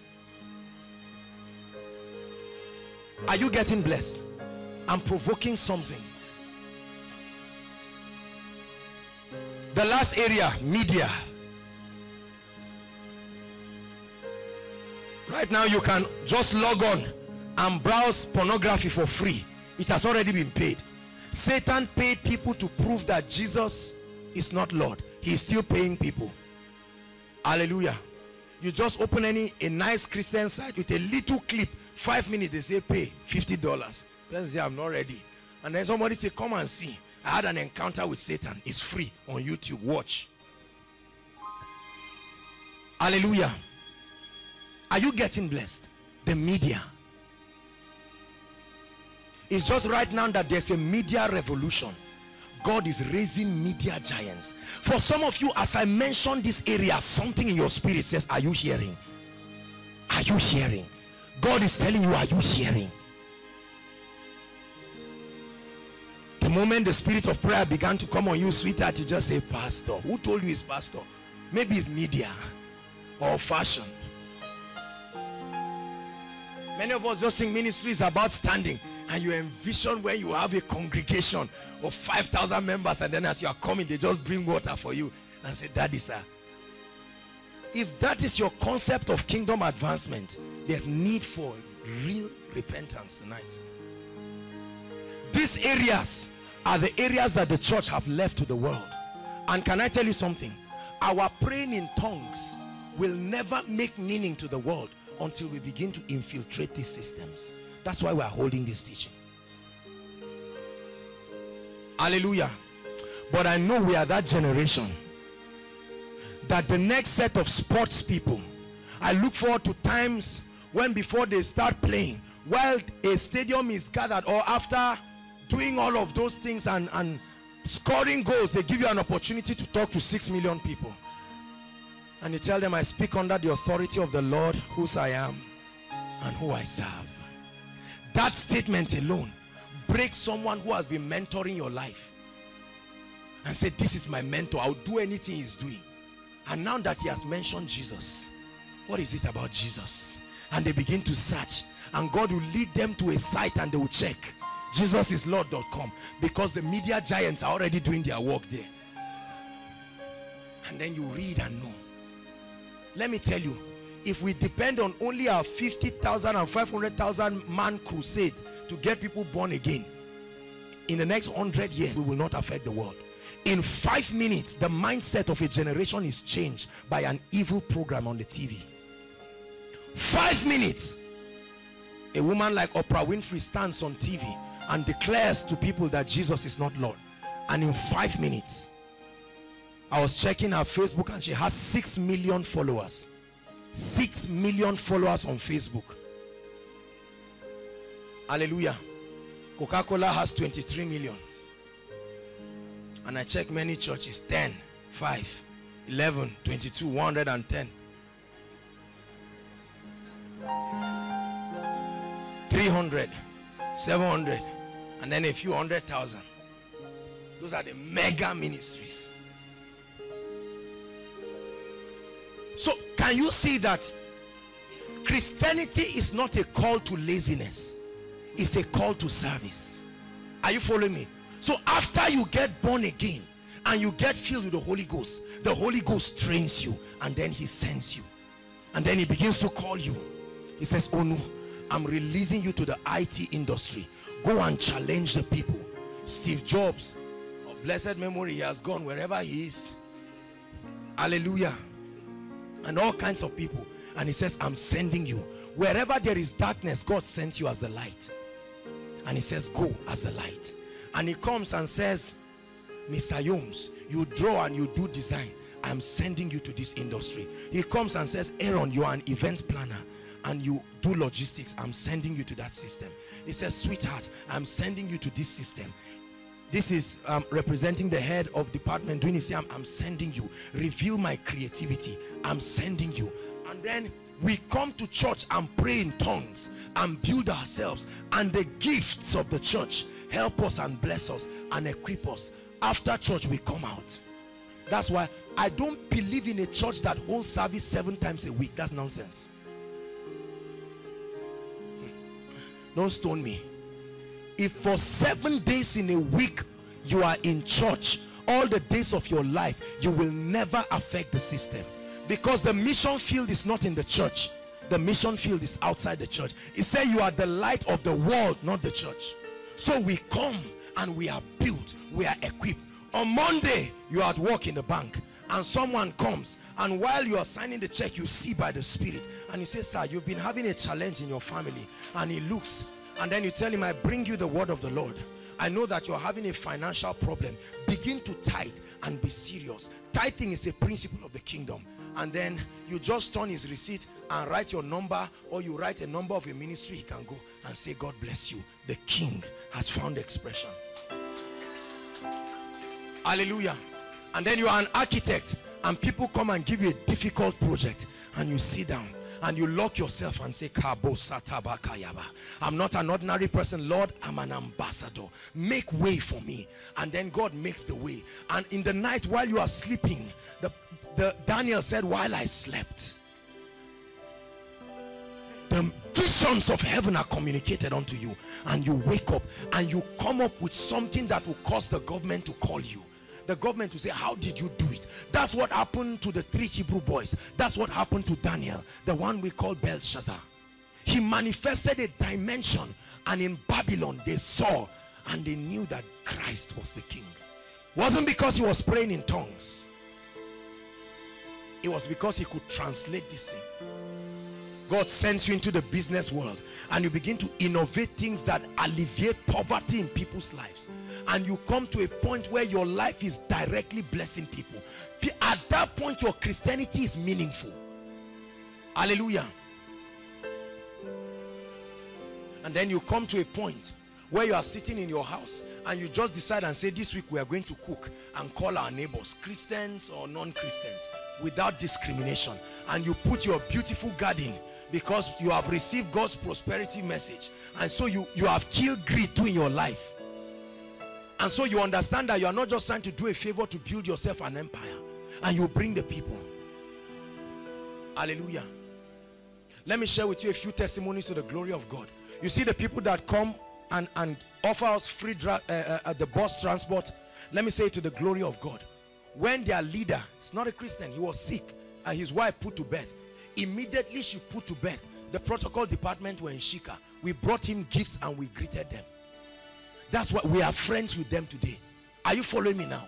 They have been able to see. That's why every time they come, although we are praying in tongues, they enjoy what we are doing. They are getting blessed by koinonia, because we have given them room to be employed. Are you following me? That's what we call strategic apostolic reformation. Not just making noise in church, but coming to a point where the world, that as you pray in tongues, because of you, God gives you an idea, and many people are gainfully employed. Even if you are not benefiting so much from it, is putting food on the table of others. You become a principality that the government must come to terms with. There are certain people in this country who have understood this apostolic reformation. Bless God for their lives, building universities that put in the value and the culture of the kingdom. Hallelujah. A man called Billy Graham, all the presidents in America from his time until Barack Obama, they go and pay homage to him. Why? Because he has gained a dimension of influence. Are you listening to me? He really didn't raise wheelchairs. Are you following me now? He didn't do all the charismatic things, but he understood kingdom, and he gained a dimension of influence, and because of him, many have come to the saving knowledge of Christ. Rick Warren, who wrote Purpose-Driven Life, had been invited many times to the government house to speak. For many Christians, when they invite us to the government house, we're just thinking of how we'll chop. And someone who is anointed, who loves God, suddenly gets to the government house and he's like, I beg, Jerry, I'm coming. And then you say, I see that you, and we begin to behave and do all kinds of things because we do not understand. Let me tell you, as a believer, everywhere you are, realize that the kingdom is in search of expression through you. And so you find out, what can I do that will bring the kingdom to bear? So you go to your community, and one day you gather all the young children and cook rice for them, and you make poster, Jesus loves you, and you hold something. You must not have the name of ministry.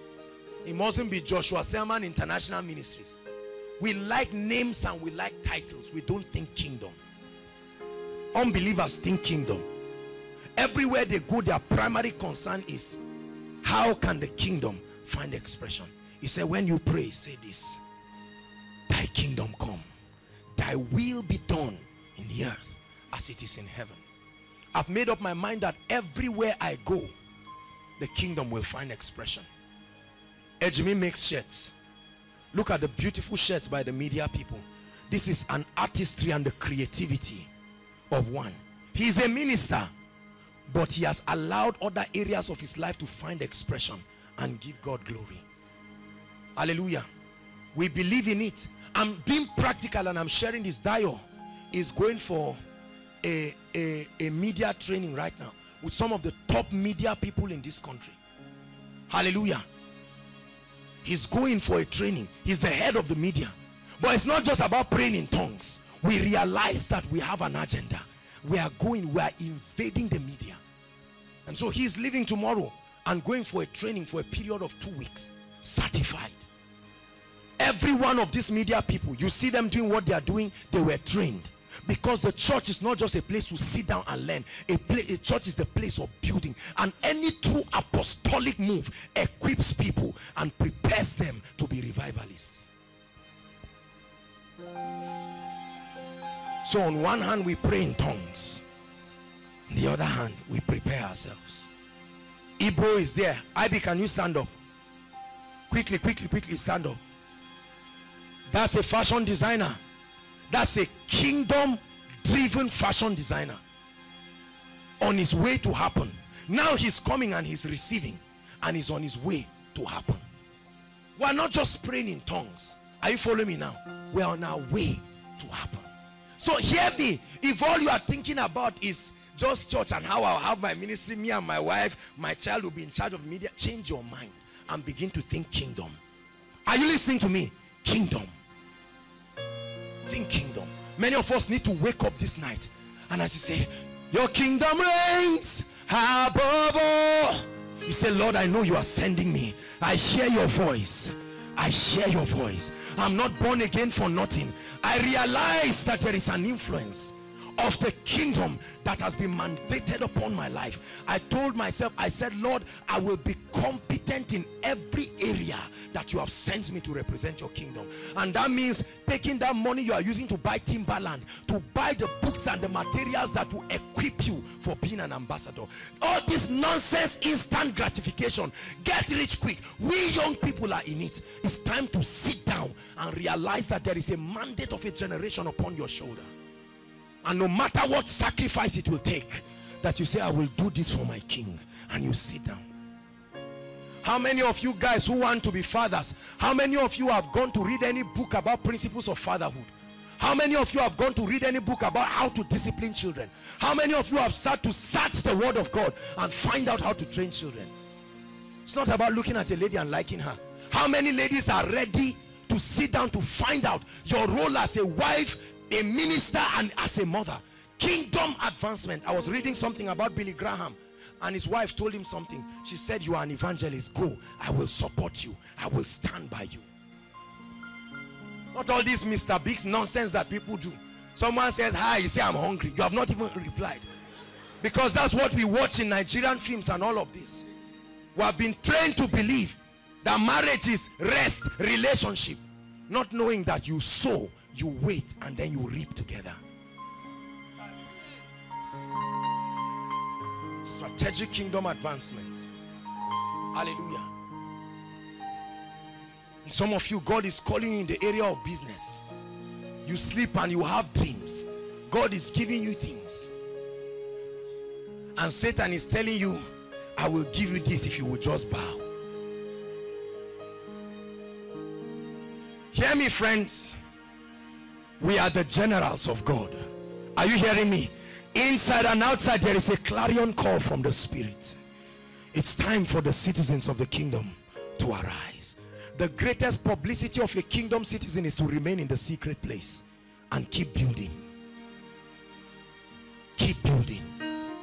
Keep building. With one hand you study the word and you learn the principles. With another hand you begin to translate the realities of the spirit.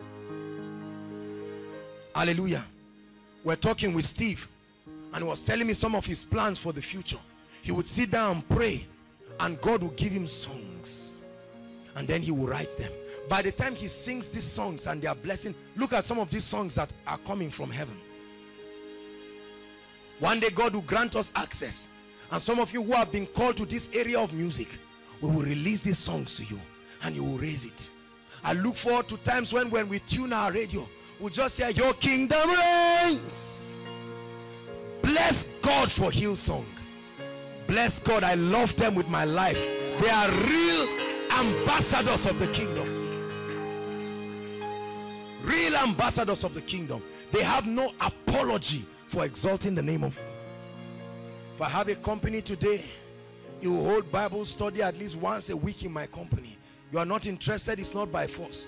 When poverty canes you, because there will be darkness out there, and we will pay in such a way that you cannot reject us. We are going to buy MTV. We are going to buy Channel O. Oh, we will. We will. We will change it to Miracle TV. We are not praying in tongues for nothing, friends. We may not look like it, but let me tell you, it's in you. The Bible says, now are we the sons of God. We are rising. Our parents, like the Eli generation, have done their best, and they are transferring the baton to the Samuels, and we will carry it and represent the kingdom.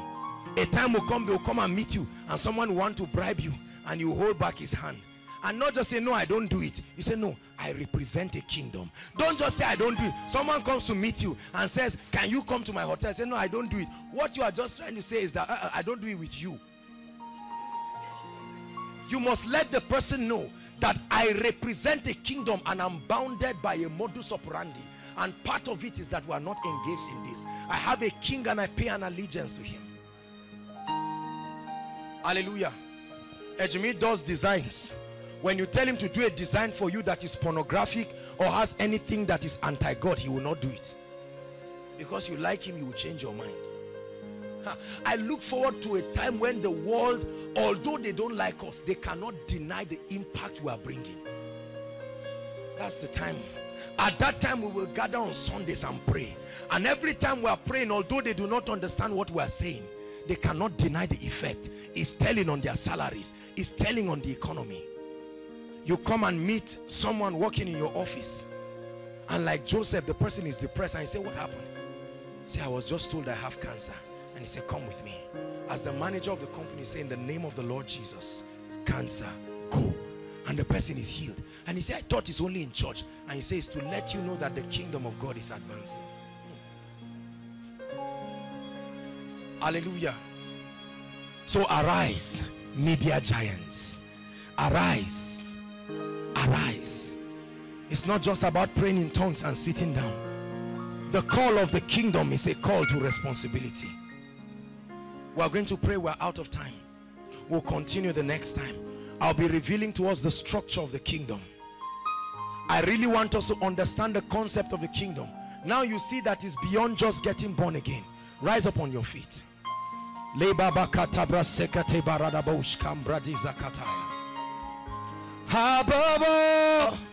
Above all, your kingdom reigns. Your kingdom reigns. Above all, above all, above all, hey, your kingdom reigns. Your kingdom reigns. Your kingdom reigns. Above all.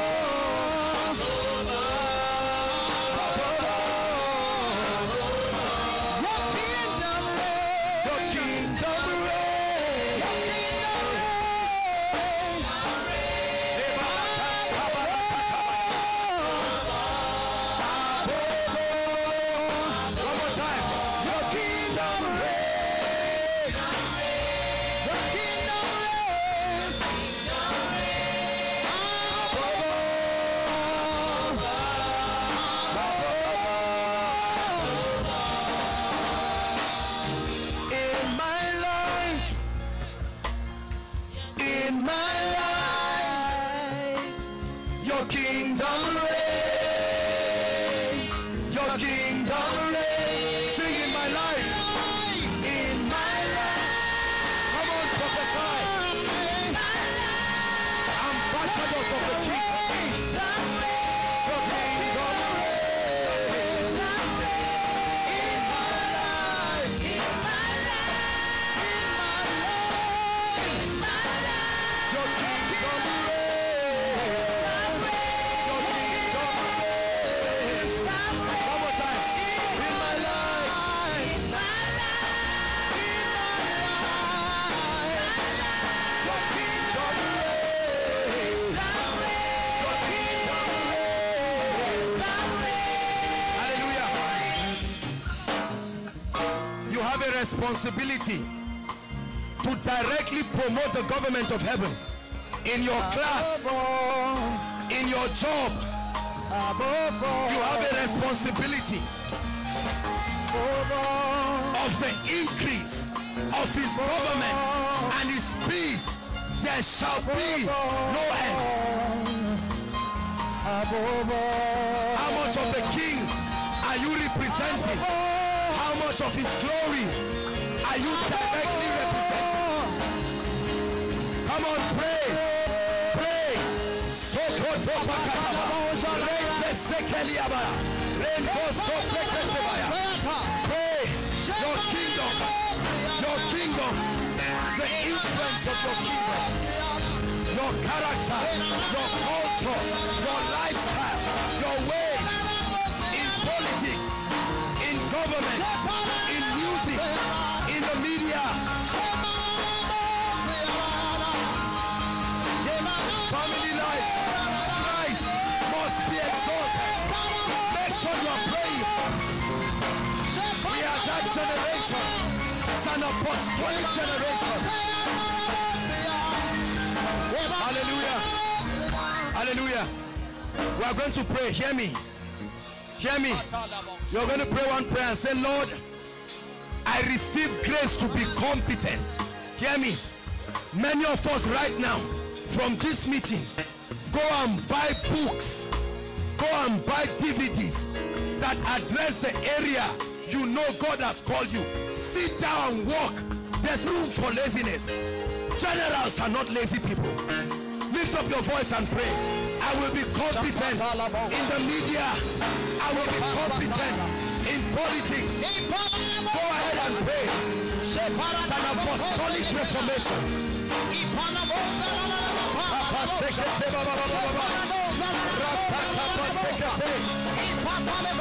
Enough of nominal Christianity. I will pay the price.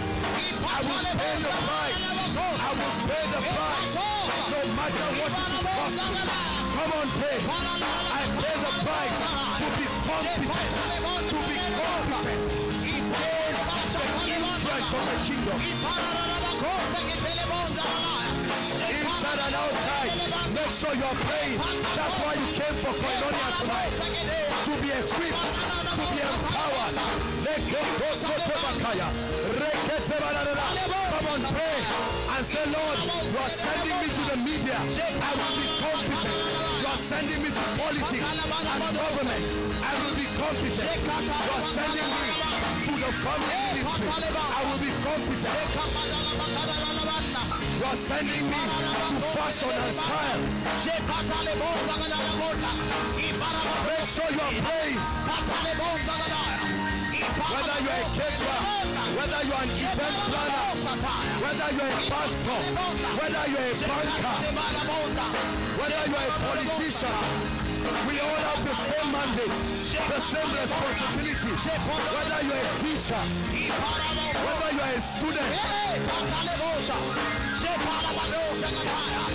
advance his kingdom, advance his kingdom, advance his government.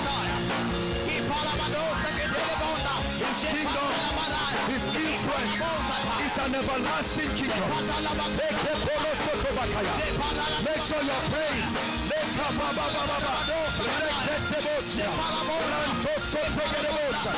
In ministry, I receive grace to be competent. In business, I receive grace to be competent. In every area you have called me, I receive grace to be competent for the sake of his majesty, for the sake of the kingdom. My generation will hear my voice. My competence will give me a voice, and I will shout it.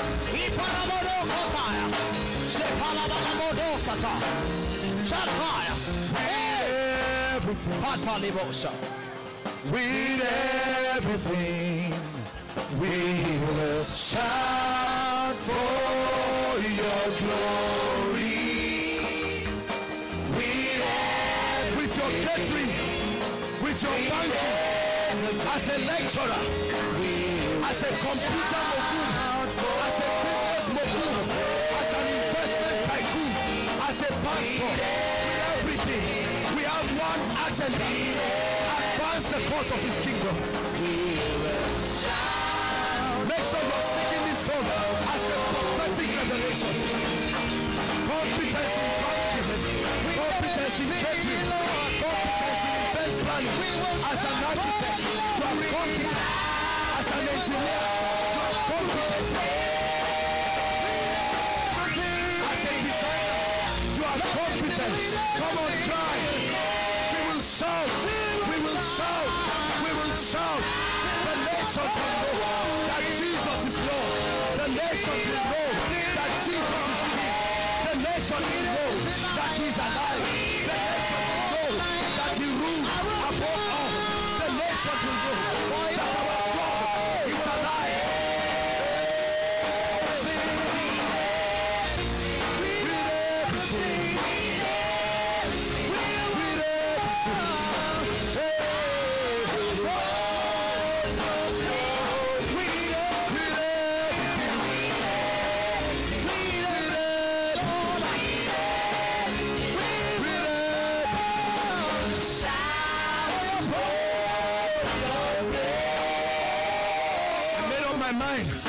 I said, Lord, whatever you give me that I will not glorify you with, let it not come. Rotimi is a keyboardist. He pays the price morning till night, building himself. No matter how much you will give me, I will not compromise. No matter how much you bribe me, I love my king. I am addicted to the king. There's no going back. It's beyond church. It's beyond church. It's beyond church. It's beyond church. It's beyond church. It's beyond church. It's an apostolic reformation. It's an apostolic revolution. We are the winning generation. Having the mindset of the kingdom, the power, the character, the nature, the grace, the anointing, the prosperity, the influence of the kingdom. There's an army rising up. There's an army rising up. There's an army.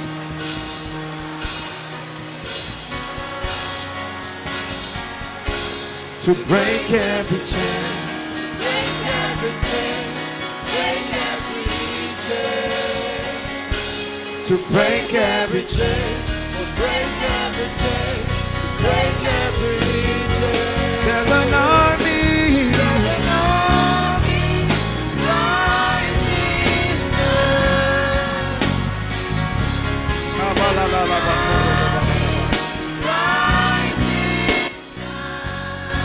There's an army rising up. They'll break every chain. Break every chain, break every chain, break every chain. Lift your hands, everyone. Shikapatatabaladaba. Lift your hands. Zikaparente kabaladaba shikatai. Mande kradala pakoprondos kobali kariada. Zete parata parikatai. Zekatare potsukotoi. Shikelepo sataya. Keep your hands lifted up. The anointing of the Holy Ghost is going to be touching men, touching women. The anointing of the Holy Ghost. The anointing of the Holy Ghost. From the front to the back. The power of the Holy Ghost. That's what happens when we worship. Yeah, yeah.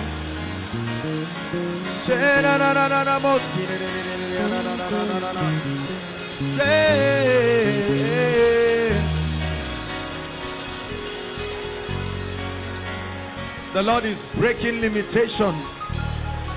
The Lord is breaking limitations. Breaking limitations. Breaking limitations. Breaking limitations.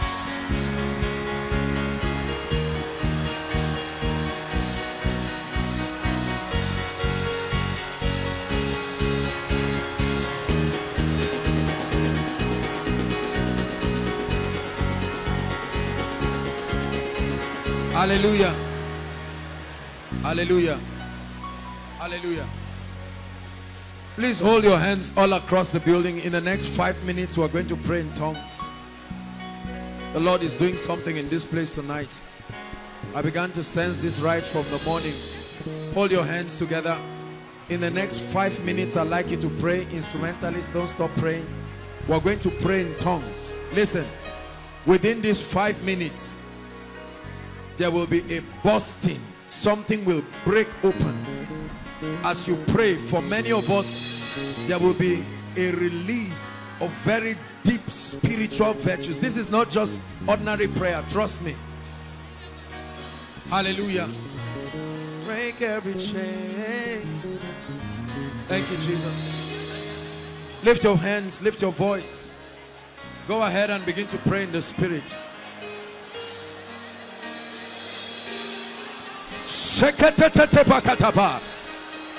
Zembrodos kobrande kalabashata pakata rakata pokoto pokoto baba baba bandete baka parete kababa.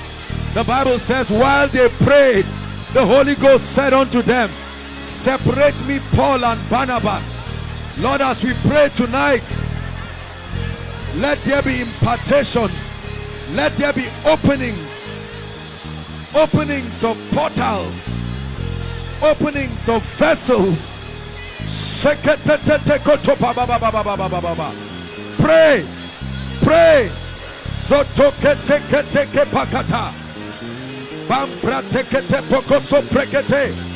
Pray like a priest. Pray like a priest.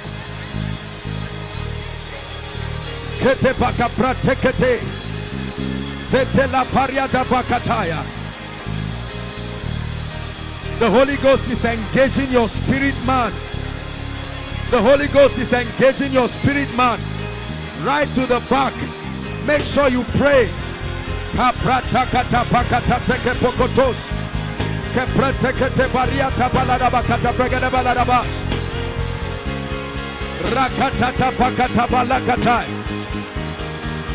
Spiritual doors are opening. Spiritual doors are opening. I see spiritual doors opening. Spiritual doors are opening. Access, access, access. Access is being given to men. Access to deep spiritual things. Access. Access is being given to men. Matata kata palapa. Rakata pokoto pokote baba baba. Monde kele posko sete balabash.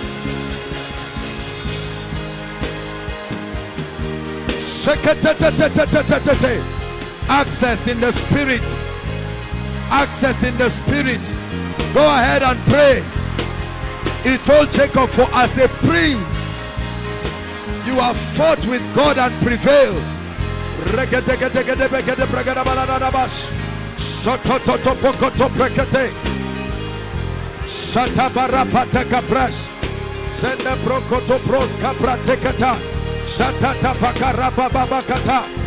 Rakata protokoto polodobos. Shakata kata. Rakata pakotobos. Manta pratakata. Lekata proskoto prokotos. Emprakata baba baba. Come on, lift your voice and pray.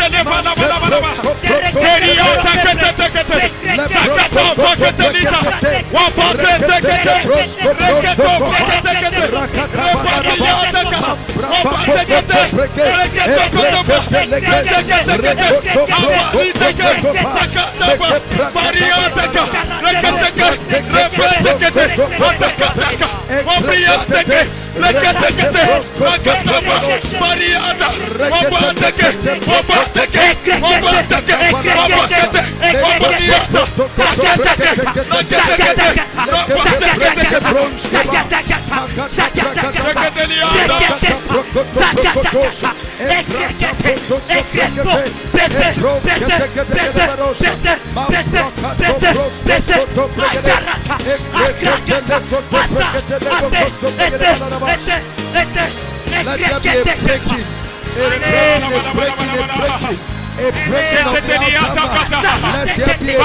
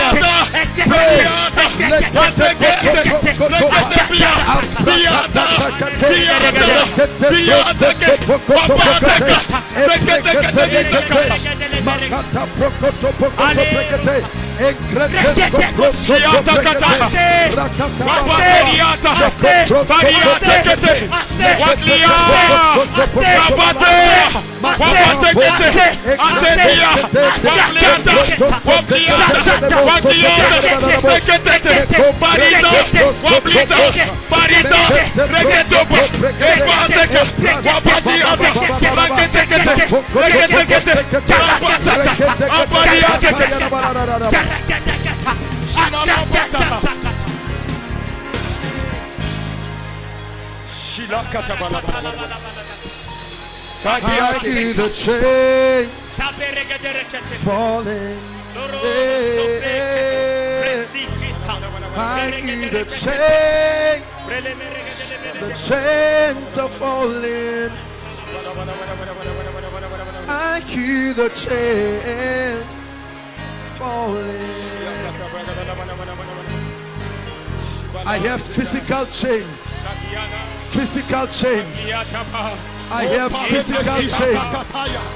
Physical chains are falling. Physical chains are falling.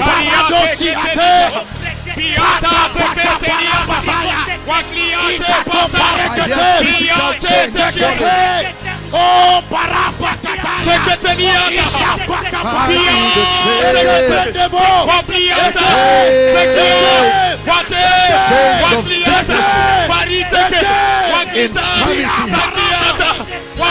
of weakness.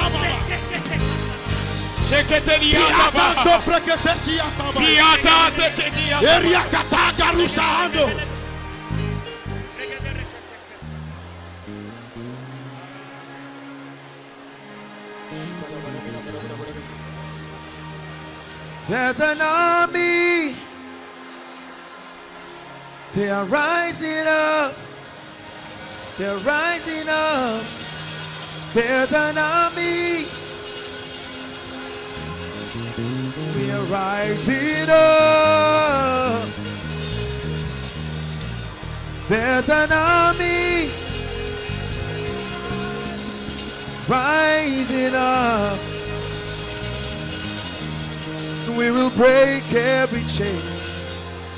Break every chain.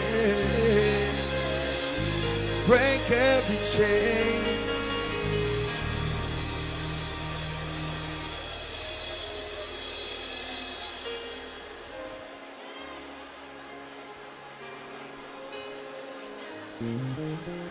Tell me, what can I do? I can live without you. I can live without you. Tell me, what can I do? I can live. Here's the part I want us to sing. Oh, oh, oh, oh, oh. Come on, lift your voice. Chant it in the spirit. Oh, oh, oh, oh,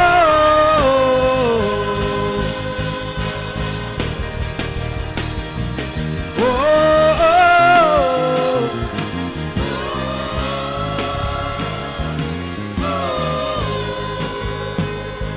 Just the voices.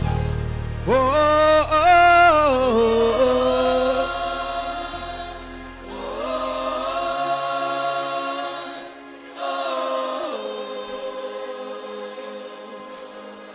Sing it one more time from the depths of your heart.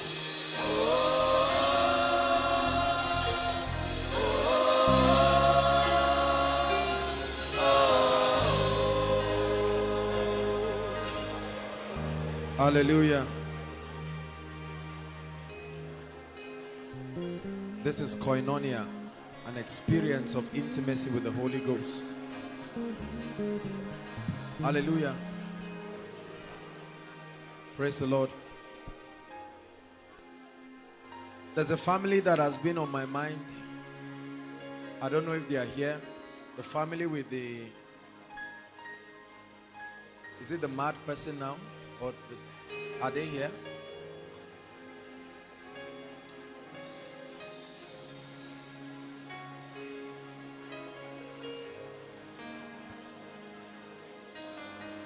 Praise the Lord.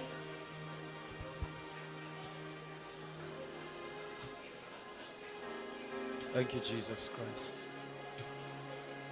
We're in for an experience tonight. I began to see this right from the morning. I'm telling you, chains are breaking. Chains are breaking. I still hear this in my spirit. Chains are breaking. Chains are breaking. Chains are breaking. Chains are breaking. Chains are breaking. Chains are breaking. Shabababababaladaba. Oh, let the chains break. Every chain over everyone here. Every chain. Every chain. Every chain. Every assault of darkness. Every chain. By the fire of the Holy Ghost. Every chain. Every chain. Every chain is broken right now. Chains of habits, chains of limitations.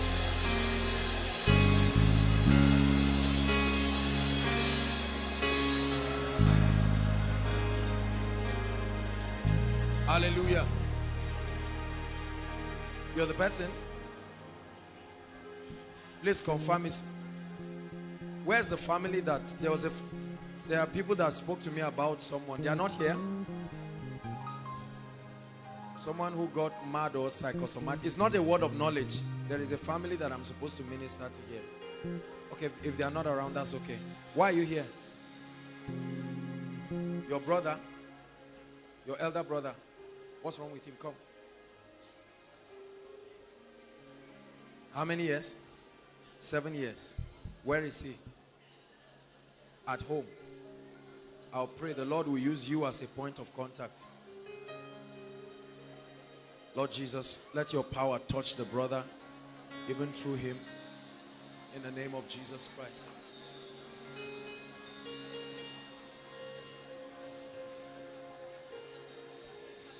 Hallelujah.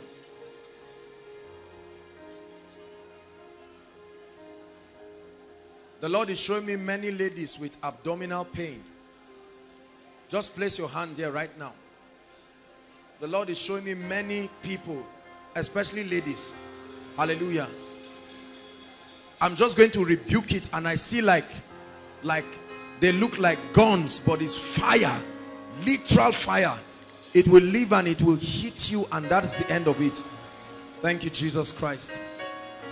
In the mighty name of Jesus Christ, right now, I cause that pain. Go now. Go now. Now. Now. Now.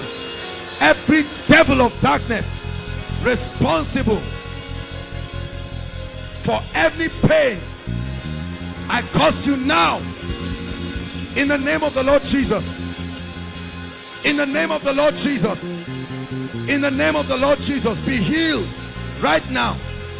Be healed. The power of God is healing them right now. Right now. Right now. You may not even know. Right now. The sign is that it will touch you. It must touch you. You can't stand on your feet. If you are part of this list, it will touch you. That's what the Lord is showing me. I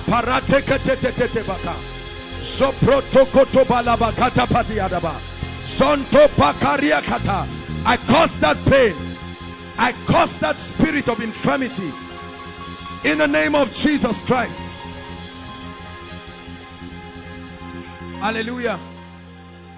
Everyone lay your hand on your chest. The Lord is going to rebuke blood conditions right now. Blood conditions. Blood conditions. Blood conditions. All those who are part of it, there will be this same fire. It will come upon you in a mighty way. It's a sign that you are the one God is touching. This is not something vague. Hallelujah. Thank you, Jesus Christ. Right now, in the mighty name of the Lord Jesus Christ, blood conditions, I speak to you. All those affected, may the fire of God set you free. Now. Now. Now. Now the power of God is touching people. Right now. Right now. I curse that devil. I curse that devil. I curse that devil. I curse that devil. In the name of the Lord Jesus Christ, I curse that spirit. I curse that spirit.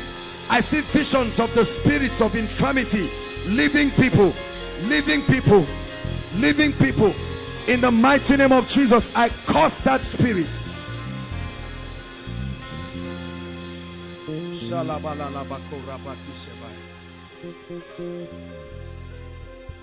The Lord is showing me two ladies. And I'm seeing a guy. You have a problem with sleeping. You don't sleep. No matter what happens, you don't sleep. You just stay awake and sleep never comes. Where are they?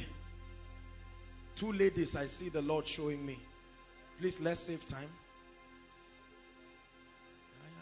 And one guy. Please save time if you are the one, just so that save us all of the time.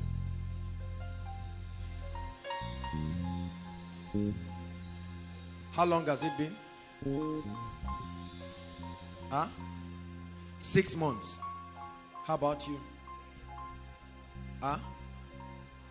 I'm seeing your hands chained. Your own situation. There's one more lady. The Lord is showing me. There's still one more lady. There's one more lady the Lord is showing me. Hallelujah. Come, I have to pray for you. Yours is more than a sleep problem. Hold my hands. I curse this chains in the name of Jesus Christ. Let her go right now. And I break by the power of the Holy Spirit this spirit that causes you not to sleep. You are set free in the name of Jesus Christ.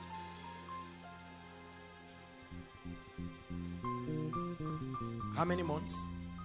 6 months. In the name of Jesus Christ, I set you free by the power of the Holy Spirit. Be free right now. You will begin to sleep normally in the name of Jesus Christ. The Lord is touching someone's ear right now as I speak. The Lord is touching someone's ear. You will literally feel as though a cotton bud is put in your ear, and all of a sudden it will open up and become clearer. Thank you, Lord Jesus. I give you praise. Thank you, Lord Jesus Christ.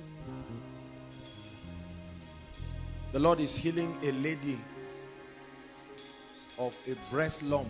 You began to see this. You've not even shared it with many people. breast lump is living right now, dissolving and going back to hell, never to return to you again.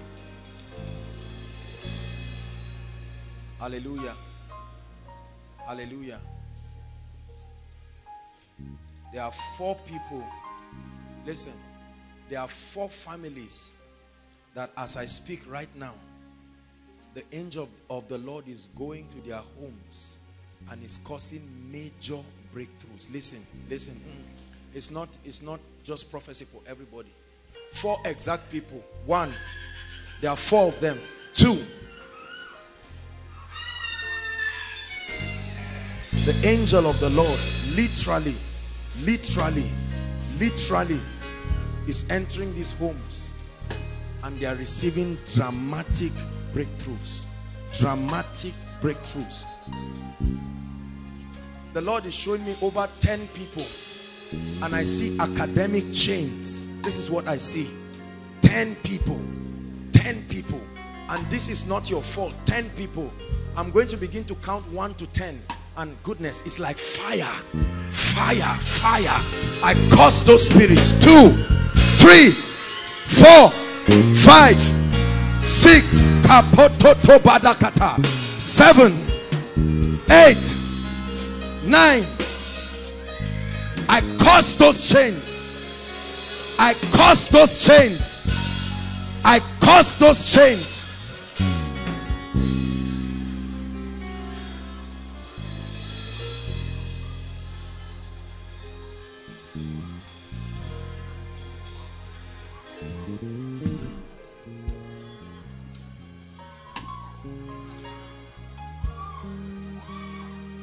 It comes to an end.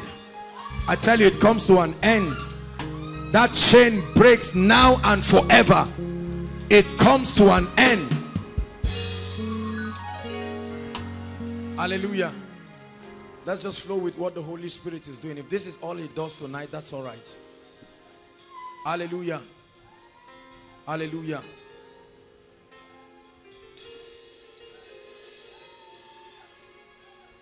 I'm seeing 2 eyes in the spirit, and God wants to open up at least 19 people here in the realm of visions and supernatural experiences. Listen, right now, in the name of Jesus Christ, prophetic fountains, those eyes in the spirit, sheketata parata, shiketete pokotosh. At least 19 people. At least 19 people. Shatakabariata. Fire, physical fire coming upon your eyes. Physical fire coming upon your eyes. Open them up, oh God, to these dimensions of supernatural revelations.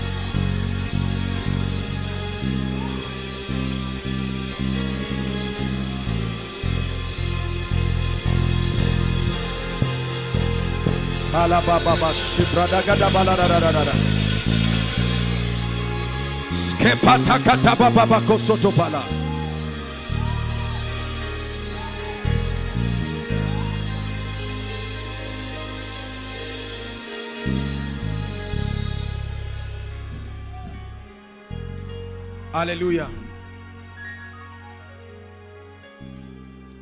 I'm seeing the angel of the Lord, and God wants to cause barrenness from 2 families. Now, 2 families right now. Just 2 families.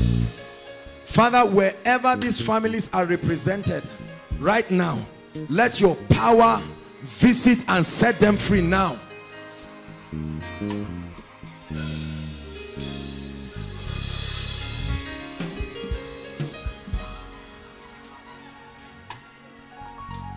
Hallelujah.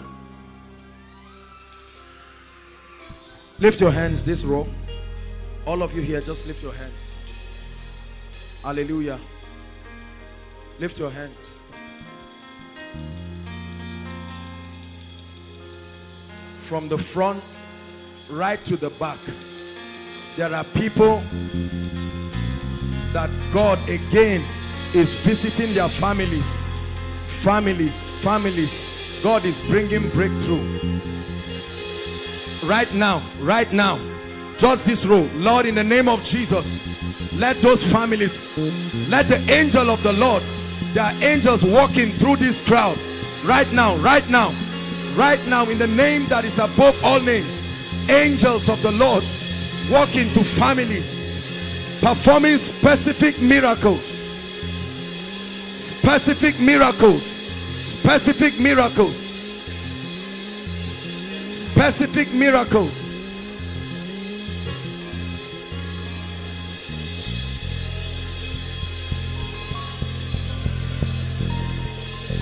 Elohim Madonna,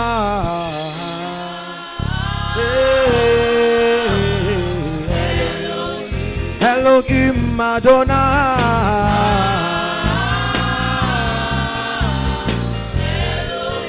Elohim Madonna,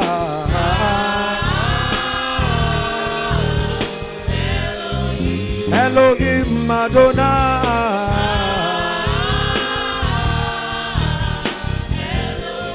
Elohim Madonna.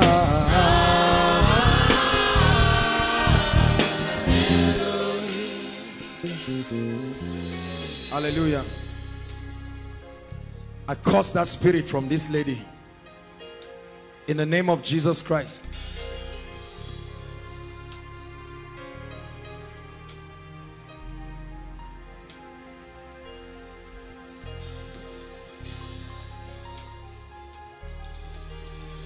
Lift your hands, everyone. Lift your hands. There are some devils that need to leave this place right now. Hallelujah. Listen, listen, listen. God is bringing mighty deliverance for people now. Every service is miracle service. Are you getting my point now?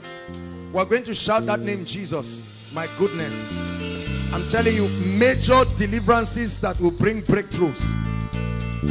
Breakthroughs. The symbol. Hallelujah. At the count of 3, I want you to shout that name.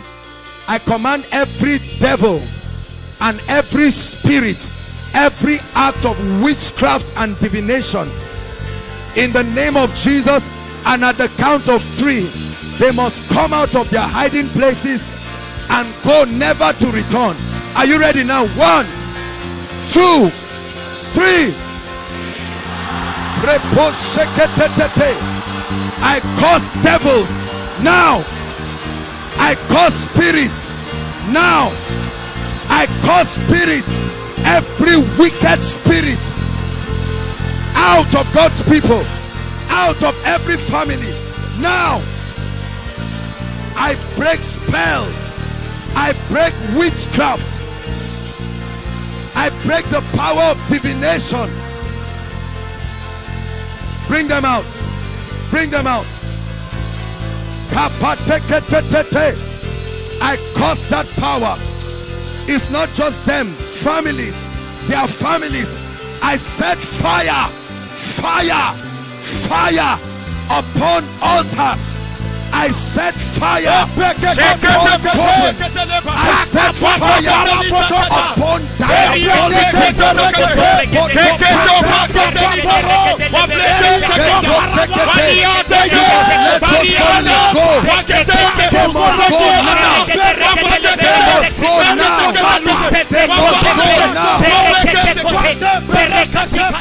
Hallelujah. Lift your hands again. God is visiting families. This is not about you. All the people here are representing families. Lift your hands. Oh, the fire of God must fish them out. There is no hiding for any spirit. At the count of 3, you will shout that name at the top of your voice, and a sword of the spirit will go to your family. There must be deliverance tonight. Are you ready now? 1, 2, 3. Jesus!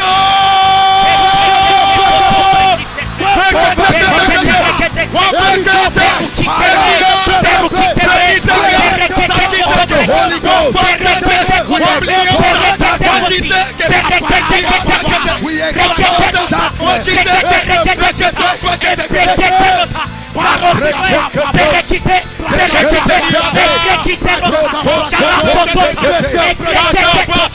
Let the sword of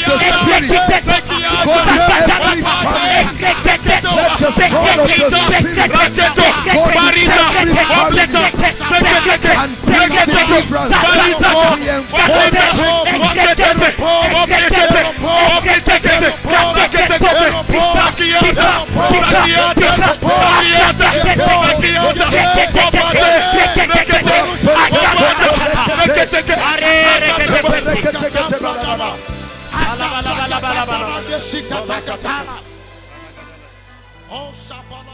Hallelujah. The Bible says, how awe-inspiring are your ways. It says, through the greatness of thy power shall thy enemies submit themselves. All the people you see here, they are representing their families.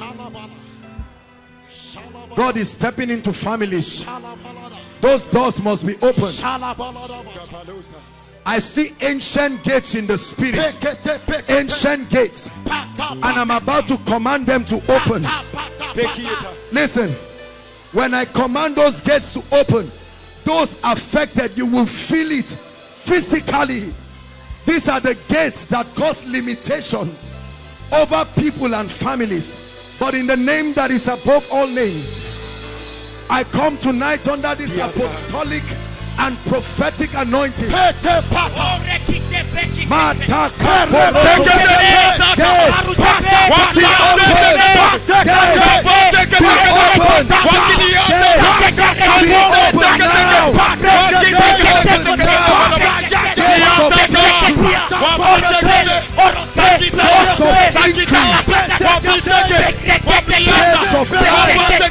Gates be gates of abundance, gates of advancement. I command you be open. I command you be open.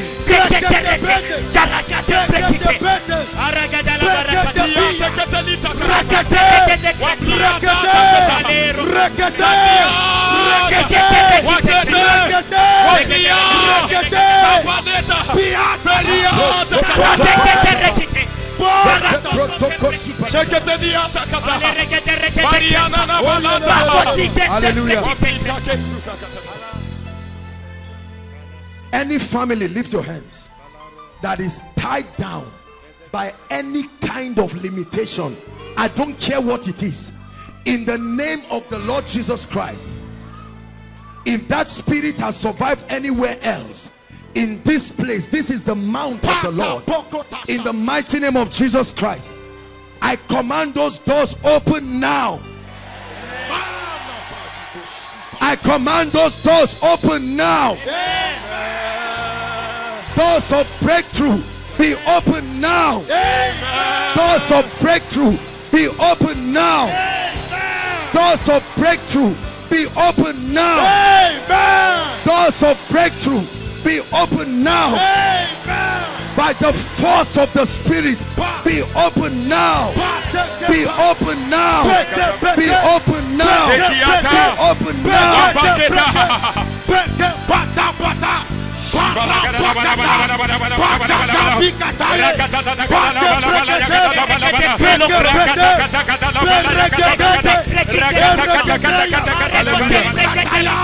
Hallelujah.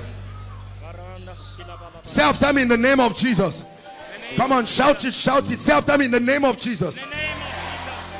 I declare that every force stopping the advancement of my family, by the fire of the Holy Ghost, leave now.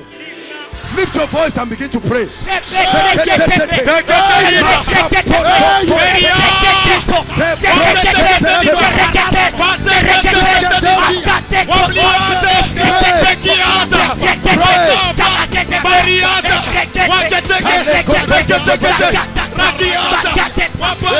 power, you must leave tonight in the name of the Lord Jesus.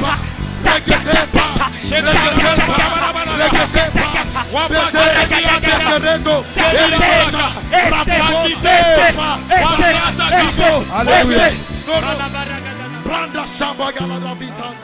Hallelujah. Pick up your Bibles, Daniel chapter 10. The devil is in trouble tonight. Sente kaparakata. Bikata sitanda. Seke pokoto pokoto pa. Bakata bakata sitanda. Daniel chapter 10. You have come for koinonia. It's an experience. It's a mountain. Something must change about your life.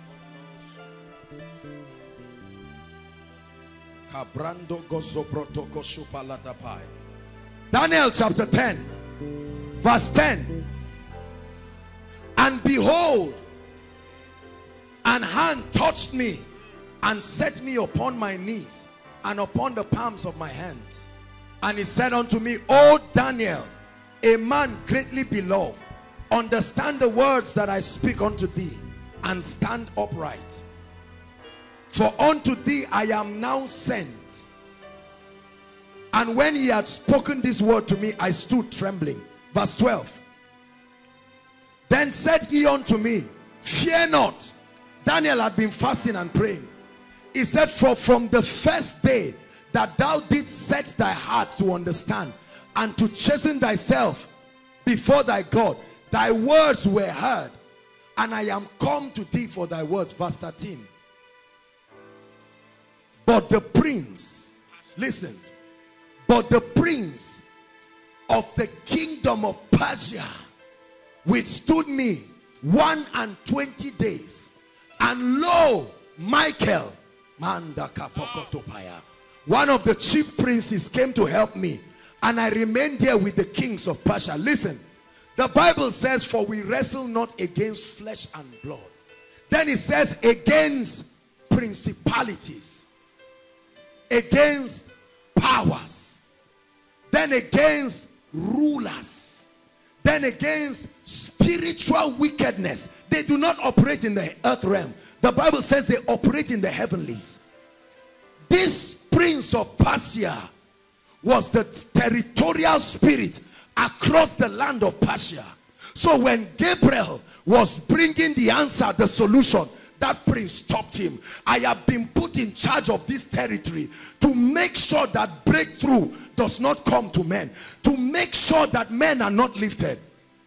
But there was a man in the earth realm who kept praying. And while he prayed, it was on the strength of his authorization from the arsenals of heaven, the archangel Michael had to come, because he's the archangel in charge of war. We are going to pray tonight. Every land has territories. Are you hearing what I'm saying? Every land has territories, and there are spirits. Those of you who have listened to the message, give me this mountain. There is a spiritual dimension to life, and there are certain things that will never manifest in your life until you prevail in prayer. Jacob held on to him. He said, I will not let you go. He said, leave me for the day breaketh. He said, no way. He said, what is thy name? He said, Jacob. He said, your name will be changed to Israel, for as a prince you have power with God, and you have prevailed. Hallelujah. We are going to pray. Don't let anybody fool you and tell you what we just read was the Old Testament, and in the New Testament when you pray it just comes. It makes, listen, the kingdom of God is a system. The earth realm is a system. Are you getting my point? It is as soon as Zion travails, hallelujah, that she will put forth. There is a birthing. This is the 9th month. If you didn't come to pray tonight, I'm so happy about the rain, because you won't go anywhere. We are going to pray. Hallelujah. Are you ready to pray now? We are going to pray. Listen, we are going to confront powers. Zechariah chapter 1, please, quickly. Zechariah chapter 1, verse 18.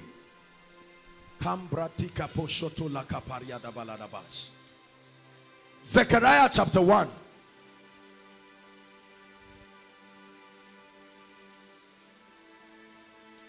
Verse 18.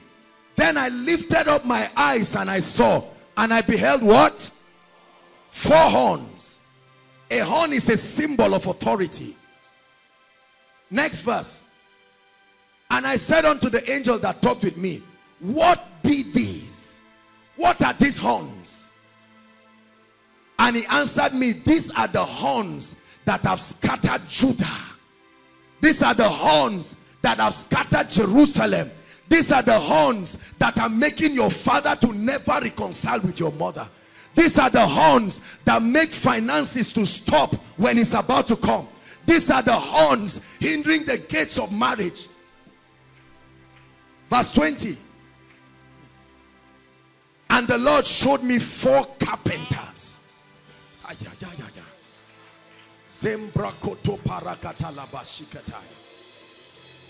Then I said, what come this to do? He said, these are the horns that have scattered Judah. Judah means praise. These are the horns that have robbed you of your testimony, of your joy. He said, so that no man does what? Lift up his head. They have put a barrier around your family and your life. And they have said, no man will lift up his head. So every time you want to lift up your head, there are horns. They stationed. Hear me and take seriously what I'm saying. They have drawn the boundaries. Man takata. Goodness, I tell you, I sense deliverance fire in this place tonight. Oh, those horns must leave for sure. There are horns stationed across territories to make sure that men do not rise. Some of you, this is a limitation. You are the first person in your family to get to the university. There are horns. But tonight, in the name of the Lord Jesus Christ, we are going to step out and put on our priestly regalia. We are going to confront the heavens. He told Job, he said, hast thou commanded thy morning? Did you speak into the heavenly territories? Did you command the things to align themselves? We are praying tonight. The Bible says the stars fought for Deborah. She was a warrior, and the constellations arranged themselves to make sure that enchantments could not go to the heavens. Lift your voice. Say after me, in the name of Jesus. Come on now, you have to be more serious than this. Say, in the name of Jesus. In the name of Jesus. I declare. I declare. By the power of the Holy Spirit. Hallelujah. All right. That every power across my territory that wants to stop me and stop my family from rising up, I challenge you tonight by the blood of Jesus. Lift your voice and begin to pray. In the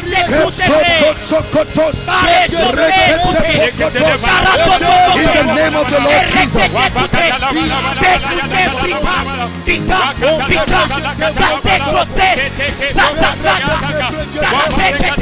We challenge you. We challenge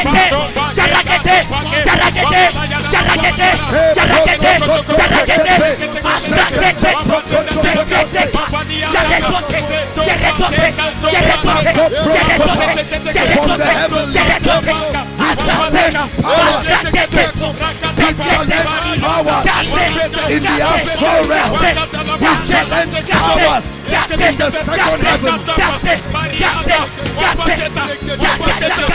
We place a demand on the heavenly host. We place a demand on the ministry of angels. We place a demand.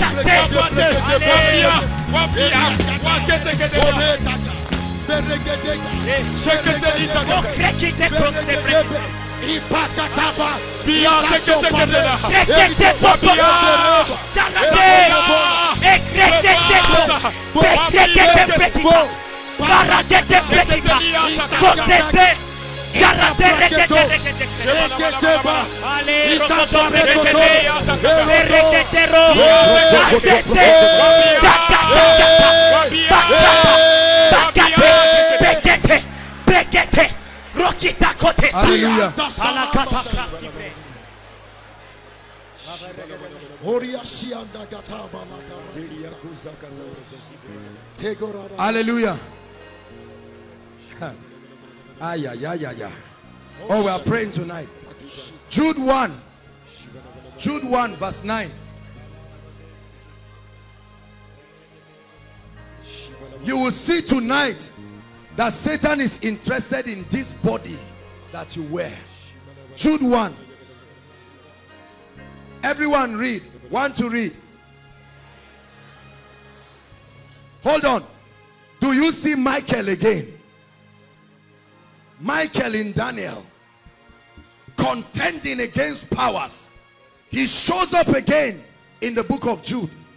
Read on. Want to read?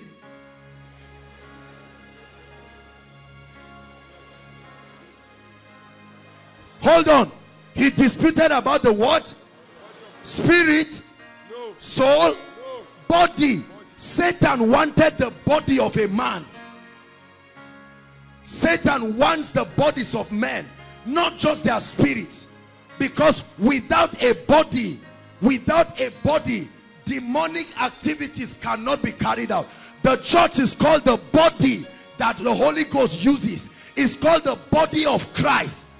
The body that the Holy Ghost wears. There is a law in this realm that any spirit that does not have a body cannot function in this realm. So Satan wants the body of Moses. If he looked for the body of Moses in the Old Testament, how much more your own body? So he will afflict you. He wants your body. So he will manipulate your body and all kinds of objects moving around. But the Bible says, know ye not that your bodies are the temple of the Holy Ghost? Know ye not? Listen, we are going to pray. I'm establishing a prayer point. Jesus entered the temple, which was his body, and he found out that there were strangers in that temple. Are you getting my point now? Those who should be in the temple were not there, and he found people doing business in the temple. There were transactions going on in his body. That's the same way Satan carries out all kinds of transactions in human bodies. And you hear people complaining, objects are moving in my body. You see people sleep in the night and all kinds of devilish things come to oppress them. Tonight we are going to pray. Are you getting my point? Please, if you are sitting, except you are under the anointing, stand up and let's take some time to pray. You must get angry tonight and let's pray, because something must break. Hallelujah. Are you ready to pray? Lift up your voice. Say after me, in the name of Jesus. In the name of Jesus. Shout it, in the name of Jesus. In the name of Jesus. I declare that my body is the temple of the Holy Ghost. My body belongs to Jesus. Therefore, every strange spirit attempting to hold on to my body, I command you right now, depart from my body now. Lift your voice and pray. Every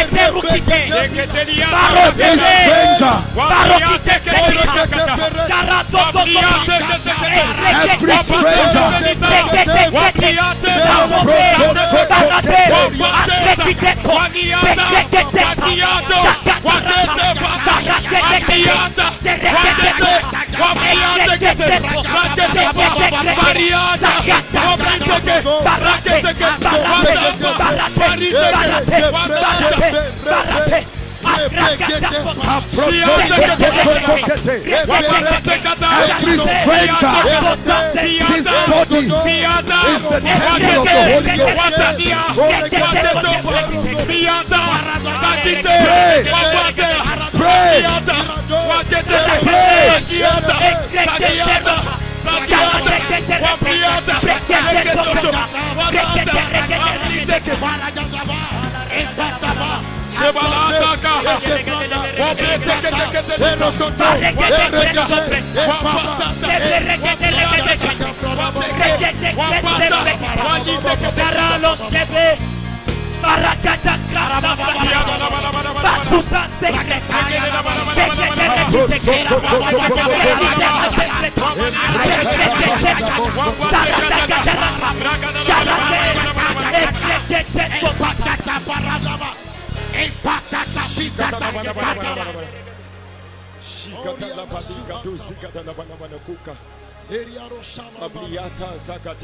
Hallelujah.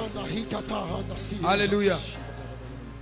Everywhere the gospel was preached, Jesus demonstrated that he was not only interested in the spirits of men, but their bodies. Yes, sir. What healing does to your body is what salvation does to your spirit, man.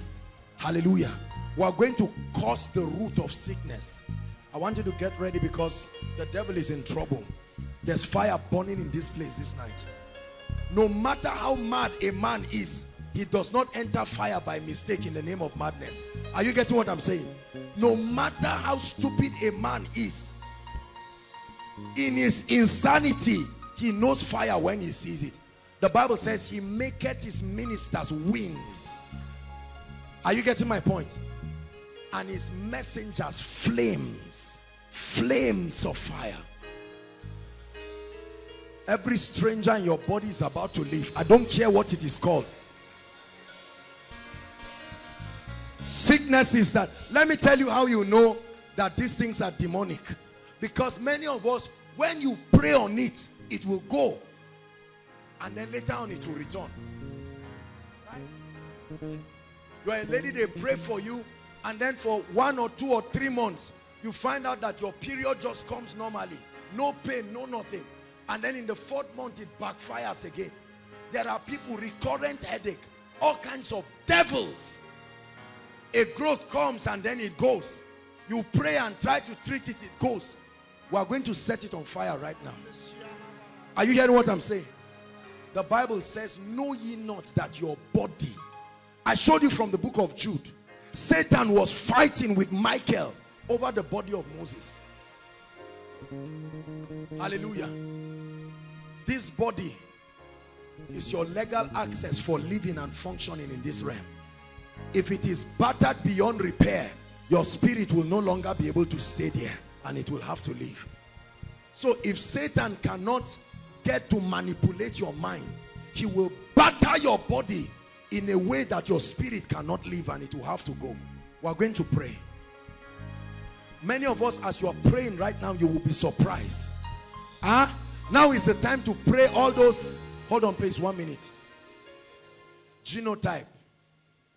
I've read my Bible from Genesis. Please listen, this is very serious what I'm sharing. There's no mention of any nonsense of genotype in this Bible. Have you read your Bible? There are many ladies right now, many guys, they cannot even get married. They can't think of anything because the devil put one rubbish embargo called genotype. SS, AS, and all of those rubbish. Now you want to get married or you want to settle down, they tell you no, health-wise. Every parent is carrying their child and running away. The devil is in trouble tonight. We are going to pray. If he was not here, he should not be in your life. Are you hearing what I'm saying? Believe what I'm saying. Whatever has affected this body has affected God's property. And we are going to pray and invoke his presence that he will rise in his jealousy and attack any stranger. Are you hearing what I'm saying? Many of you, as you pray, growths will disappear. See, the trouble is that many of us have been praying, but we of course, I know not here, but generally, we do not know the power of the corporate anointing. Psalm 133 talks of God depositing the blessing where people are gathered together in unity. That's different from your personal prayer life. Are you getting my point now? We are going to pray. There are traits of infirmities around your family. There are traits of infirmity in your life. There are many of us, all sorts of embarrassing conditions, skin problems, to the minutest, to anything. Hear me, no matter how small it is according to your faith tonight. Are you getting what I'm saying? He said, whatever my Father has not planted, whatever he has not planted, he must be uprooted. Don't sit down and tolerate it. What you tolerate in your body, the devil will use it to destroy you. But when you resist the devil, the Bible says he will flee. Lift up your voice. We're going to pray again. Say after me, in the name of Jesus Christ.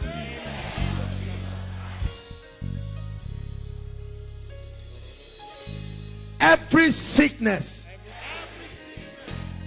every infirmity, every abnormality in my body, hear the word of the Lord. I command you to leave this body now. I command you to leave this body now. Lift your voice and begin to pray. Every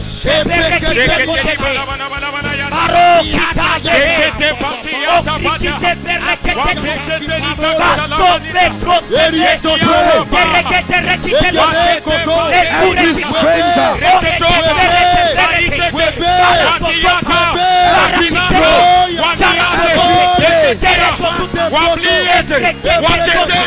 we refuse to tolerate you tonight.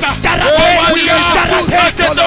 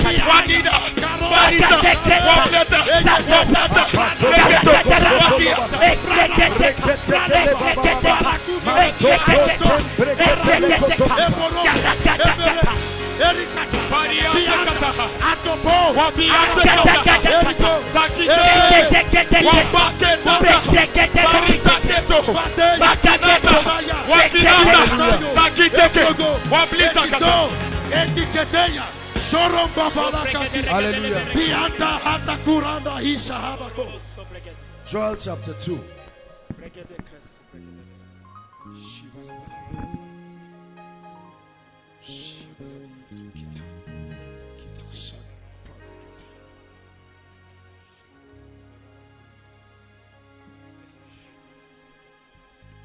Joel chapter 2, verse 24 and 25. Joel chapter 2. Let's start from verse 23. Joel 2 verse 23.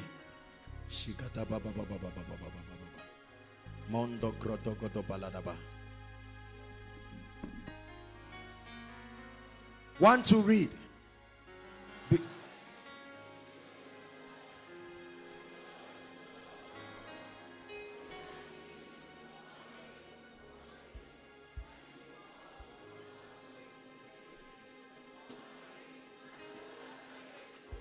Verse 24.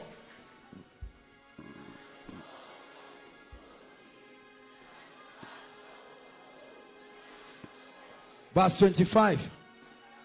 Shout it with all your heart.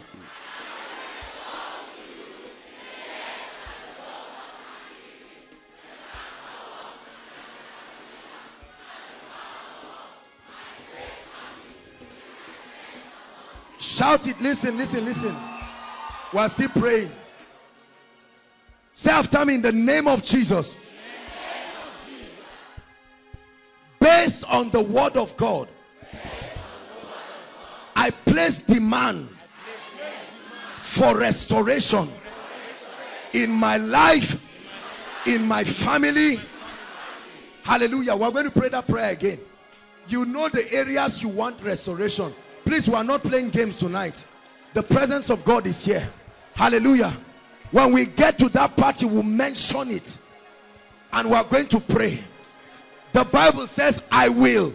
It didn't say, I will send someone. I will supervise your restoration. Hallelujah. The years. We're going to say, Lord, turn the hands of time again. Turn the hands of time. Let that which the devil has stolen be restored. There are things that need to be restored tonight. Hallelujah. Say after me, in the name of Jesus. I receive sevenfold restoration of everything the devil has stolen in my life. Now mention them. Your health, whatever it is. Lift your voice and pray.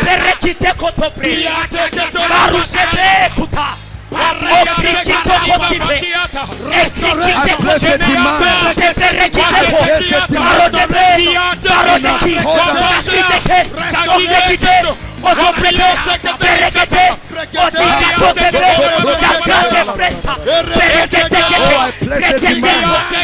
In the name of Jesus, I place a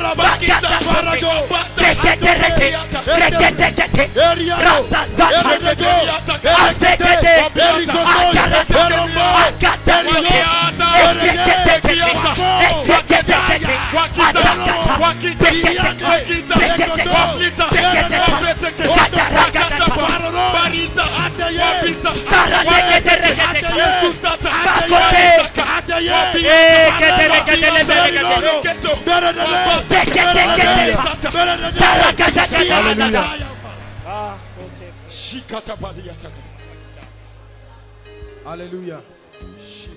Lift your hands and give him thanks.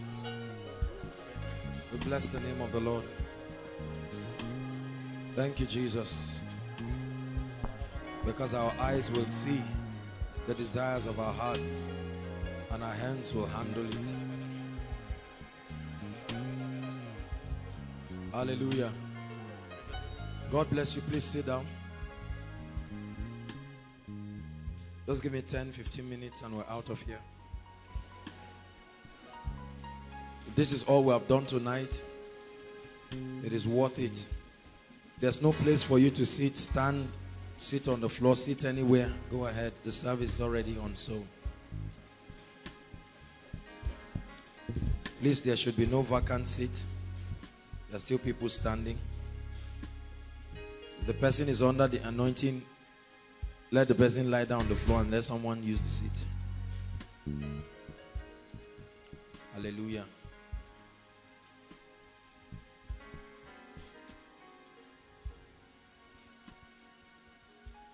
Revelation is not knowing what the Word of God has said. Revelation is knowing how to make it work in your life. Hallelujah. Revelation is not knowing what God has said.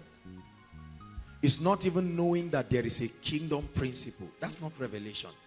Revelation is knowing how to make that principle work in your life. If it cannot work in your life, then it's useless. Hallelujah. See, we keep sharpening ourselves like this, like arrows in the presence of God. We're sharpening ourselves because we're trusting God to attain a stature in the spirit where no power in existence can stop your fulfilling God's destiny for your life. You believe that? There is a generation that is depending upon our faithfulness. The Bible says, he that sows to the flesh will of the flesh reap corruption, and he that sows to the spirit will of the spirit reap life eternal. We're making investments in the spirit. We're laboring, we're travailing. You won't be surprised when you see your life and your prophetic destiny tomorrow, because you will know that yes, it is God's grace, but Paul said it this way: I am what I am by the grace of God, right? But he said, this grace was not showered upon me in that I labored more than ye all. There is grace that manifests as the favor of God. And there is grace that manifests as supernatural empowerment to do. Hallelujah. The Lord is changing your life. I'm telling you. Gradually. The Bible says line upon line, precept upon precept, your value system, your life, the quality of your Christian experience is changing. And then like the 71 day, he will trust you with responsibilities. He will send you and you will be shocked to see that he has built you to be his finest.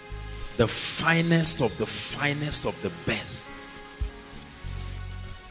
Don't trivialize what God is doing in your life, brothers and sisters. Week after week, you're submitting yourself to the dealings of the Spirit. And it will translate into something in your life. You may not look like it now. See that? There is no athlete who wants to look good when you are rehearsing. Have you seen an athlete like that? You are conscious of your shoe, let it not have mud. No. When you are training, you will see footballers get dirty and all of that. But when they lift that trophy, they can now dress and enjoy the celebration. My Bible tells me that no man that warreth will entangle himself with civilian affairs. These trainings will prune you. It will build you. Listen to me. It will challenge you. It will stretch you. It will provoke you. But when you submit to the dealings of the Spirit, the end of it is peace. Something will happen in your life that money cannot buy. Something will happen in your life that is not common. You will now know that it is not common to be yielded to the Spirit. It's not a gift. Not everybody is interested. There are many people who are born again, but very few people are interested in the things of the Spirit. So God is teaching us. We spend time now to pray and travel in the Spirit.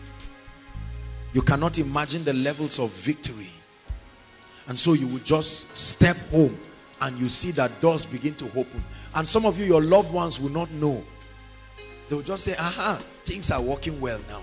Things don't just work. They are enforced in the Spirit. Learn this. Learn this. Learn this. One day it will change is a waste of time. Time does not change things. Are you getting me? Engaging kingdom principles. 38 years. That man was at the pool of Bethesda. In less than 5 minutes he got up. He would have remained there forever. So the word of God that you are receiving, you must believe it. Please hear me. You must believe it.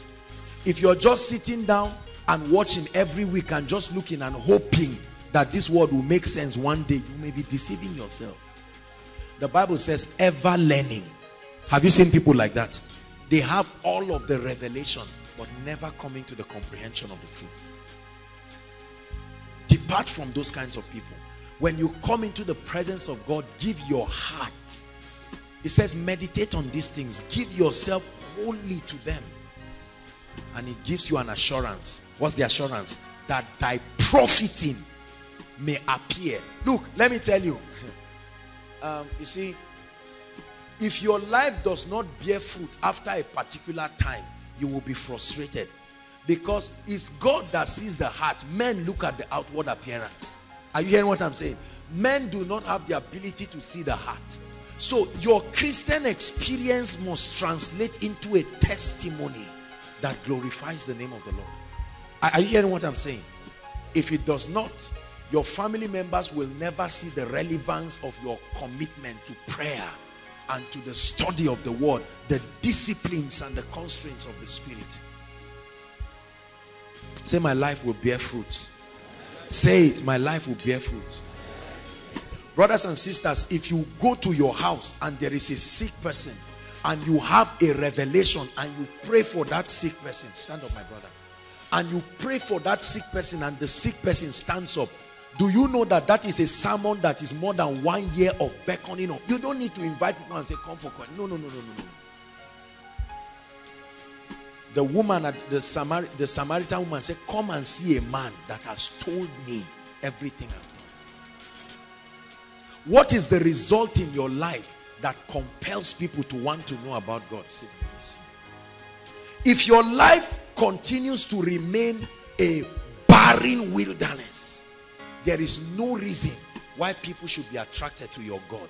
There was something that Ruth saw, and she told Naomi, he said, your God will be my God. Hallelujah. It's not just for you to come and watch a man of God doing great things. No, it's to provoke your spirit, and you go back with that anointing. You're not falling down for nothing. Say, I'm anointed. Say it. Some of you are even laughing at yourself. Say it. It has nothing to do with fivefold ministry. It has everything to do with being alive. Hallelujah. And you step into your house, you step into your place of work, and you step in as an ambassador, as an envoy. Don't let people mock your emoji. Emoji for nothing. Emoji, emoji. They keep calling you. When there's trouble, they pass you your emoji as a nickname. No. Emoji, you say yes, and they pass you, and you are not contributing anything to the kingdom. Elisha said, hi, I love that guy. He said, let Naaman come and know that there is a prophet in Israel. Hallelujah. That there is a prophet in Israel. Can the devil look at your family and say, if only I can shift Zuera out of the way, and like a big hen, you stay there, say you are invited. I have become a shield. He said, as for me and my house. For many of us, it's as for me and myself. It must translate beyond you. Are you getting my point? You shield others. You are minding your business and you see the devil trying to oppress somebody. You say, Satan is my business. It's my business. Whether you invite me or not, it is my business. You must let this person go. Hallelujah. Listen, it's not enough for you. Don't get used to seeing miracles, healings, deliverances. You know, in Koinonia, we're so used to miracles. When it happens, you just watch one of those things that's happened again. You see, it's a lesson. It's a handwriting upon your life. Are you hearing me? That God is challenging you and telling you that your life ought to be supernatural in every way. Not just by making noise and disturbing people when they are sleeping, praying in tongues. No, it must translate. He said, let your light so shine before who? Before yourself? Before men. You already know you have the light, but they do not know. He said, let your light so shine before men, that they may see your good deeds, and as a result, praise your Father in heaven. When was the last time someone spoke to you about his situation and you said, that's all right? That's all right. I come in the name of the Lord Jesus Christ. And you picked up your phone. You said, let's pray. Many of us is just, hey, yeah. See, I just returned from Koinonia. It was powerful this night. You missed. And Ben said, I'm having a little stomach ache. Said, oh, it's like that. Let's just lie down. It's too late. The chemist is closed. No. You need to get angry one day. Are you hearing what I'm saying? As soon as you get home, you hear your sister saying, finally my name came out. They are about to downsize me and do all of that. And you say, oh, I'm sure that God knows how he will work things out. Look at what you are saying. You are the ambassador. You are the voice of God in that room. You must die. One of the things I've learned, listen to me. One of the things I've learned about walking in the anointing is that you must die to your ego. Hello? Are you hearing what I'm saying? Many of us are so conscious. What if I tell the people God will bless you and God doesn't bless them? Tomorrow they will now see me and say, Pastor, that prayer, you know, people are so funny. Pastor, you prayed and the prayer didn't work. Oh, and you feel stupid, you feel embarrassed. If I do well, God should take the glory. If nothing happens, who should take the shame? Answer me. Who should take the shame?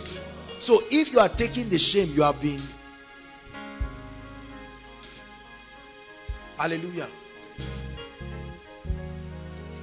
Go and pray for the sick person. Pray. Let the person die in your hands. No problem. Just pray. You now go and find out what is wrong with you. And then the person says, there's one wound. If I open it, you say, you wouldn't have even told me. Look, just quietly go to the hospital. Oh. Challenge your faith. Hallelujah. Say me, I'm not a man of God's wife. I want peace. I don't want to trouble Satan. Let him know. Take away, you see, I believe that our mindsets are changing. That mindset of, I don't trouble you, Satan. Don't trouble me too. Let's all mind our business. It does not work in this earth realm. Are you getting what I'm saying? It does not work in the earth realm. There are many of us, I will not be surprised that there are some of us who sit down like that. You believe that because you are not active in the things of the kingdom, when the devil comes, you will jump you and go and look for those who are really causing him trouble.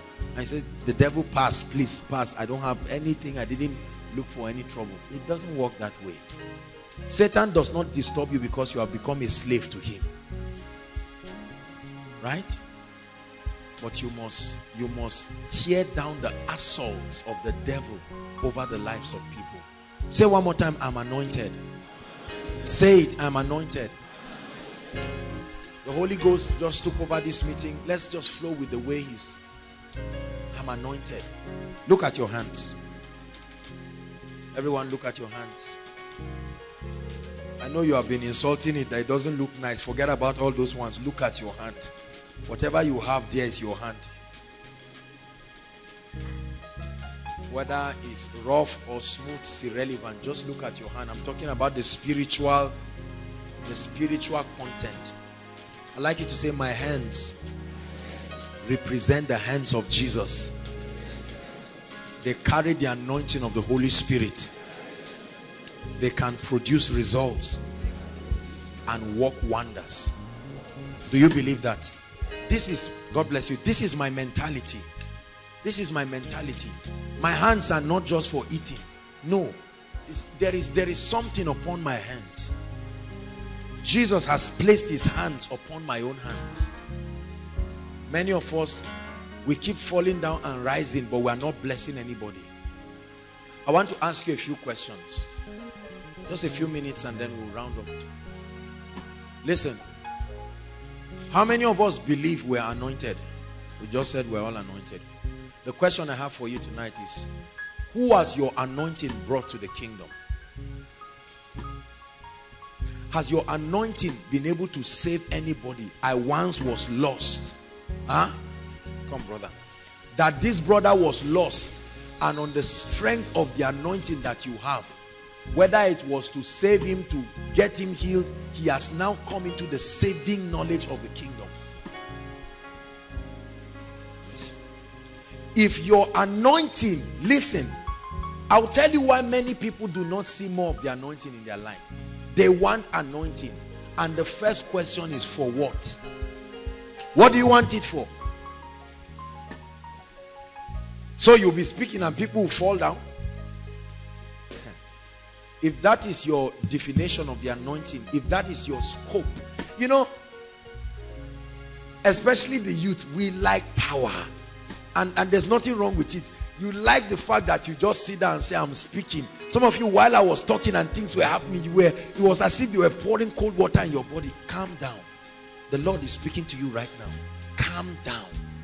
If there is no passion in your hearts to see his kingdom come, I am telling you now, you do not need the anointing. And you shall receive dunamis. Acts chapter 1 verse 8. Please project it for us. And you shall receive power after that the Holy Ghost is come upon you.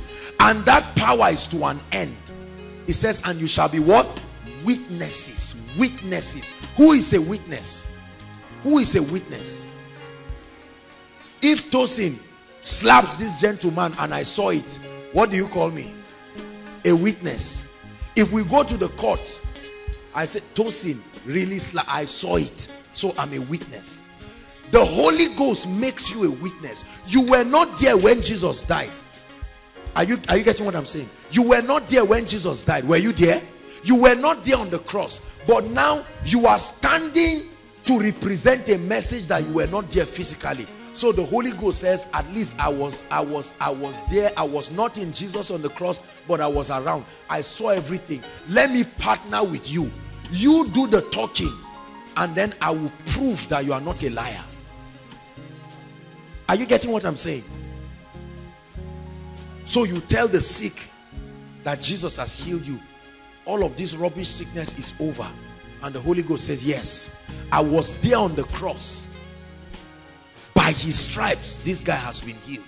And you stretch forth your hands, and the Holy Ghost validates that your claims are true. Everyone say, I'm a witness. But the challenge is that many of us are not witnesses indeed.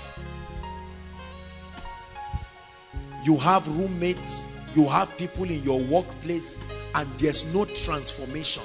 No transformation. The Lord is speaking to us tonight. Hallelujah. I may not have time to talk so much about it, but I really wanted to talk extensively on soul winning tonight. When God just took over, we give him praise. Hallelujah. We give him praise, because at least he visited people and he blessed people. But the question I have for us is that who is coming to the saving knowledge of Jesus Christ because of the investments of the Spirit upon your life? There are many of us who are the only ones who are born again in our family. There are many of us, you leave people gisting and you get up and carry your Bible and come for koinonia, and you are happy. Again and again, we've had people here, especially students, when they're in their final year, some of them get to find out about koinonia. It's not like they do not know, but for many people, the God of this world has blinded their minds. They don't care. Are you getting my point? And some of us just sit down, we just watch. And the devil keeps destroying these lives. And then at a point where they have 2 or 3 weeks to get out of Zaria, then they come. And you see them crying and wandering and getting angry with you. And you say, sorry, it's okay now. And then you don't do anything about it again. The Lord is speaking to us. Do you know why many ministries, let me be sincere with you. Do you know why many ministries are small? Small in terms of membership and small in terms of impact. Look at every ministry that there is a rich investment of the ministry of the Holy Spirit. They are committed to turning many into righteousness, right? And transforming lives. Why should I want the Holy Ghost in my life? Why should I want his anointing when I'm not interested in praying for the sick? Right? When I'm not interested in seeing people set free. You see, the church has reduced anointing to money. Hello? Hello? And many of us are already becoming victims of this theology. Our concept of anointing is just power to prosper. So I have the anointing, meaning I have the anointing to prosper financially.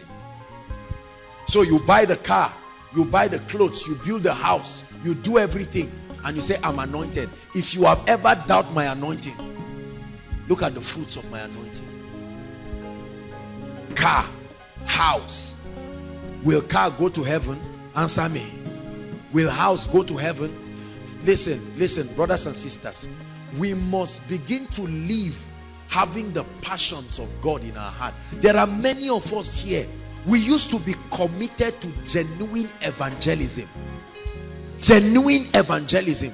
And we are allowing this demonic wave of complacency in the church to just come around. There are many churches, I say this with all apology and due respect, they cannot even remember the last time they made an altar call, and they don't care.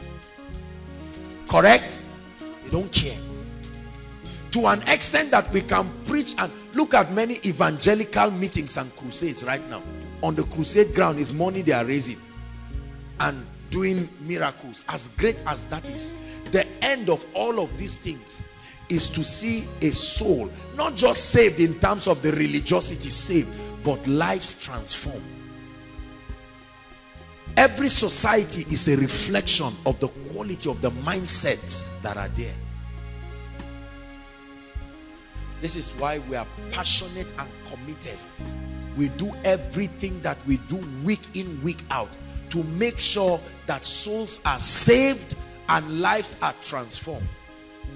You will notice that I've almost not missed any koinonia meeting. No matter where I am, no matter where I am, I try to make sure that Friday I am back. You know why?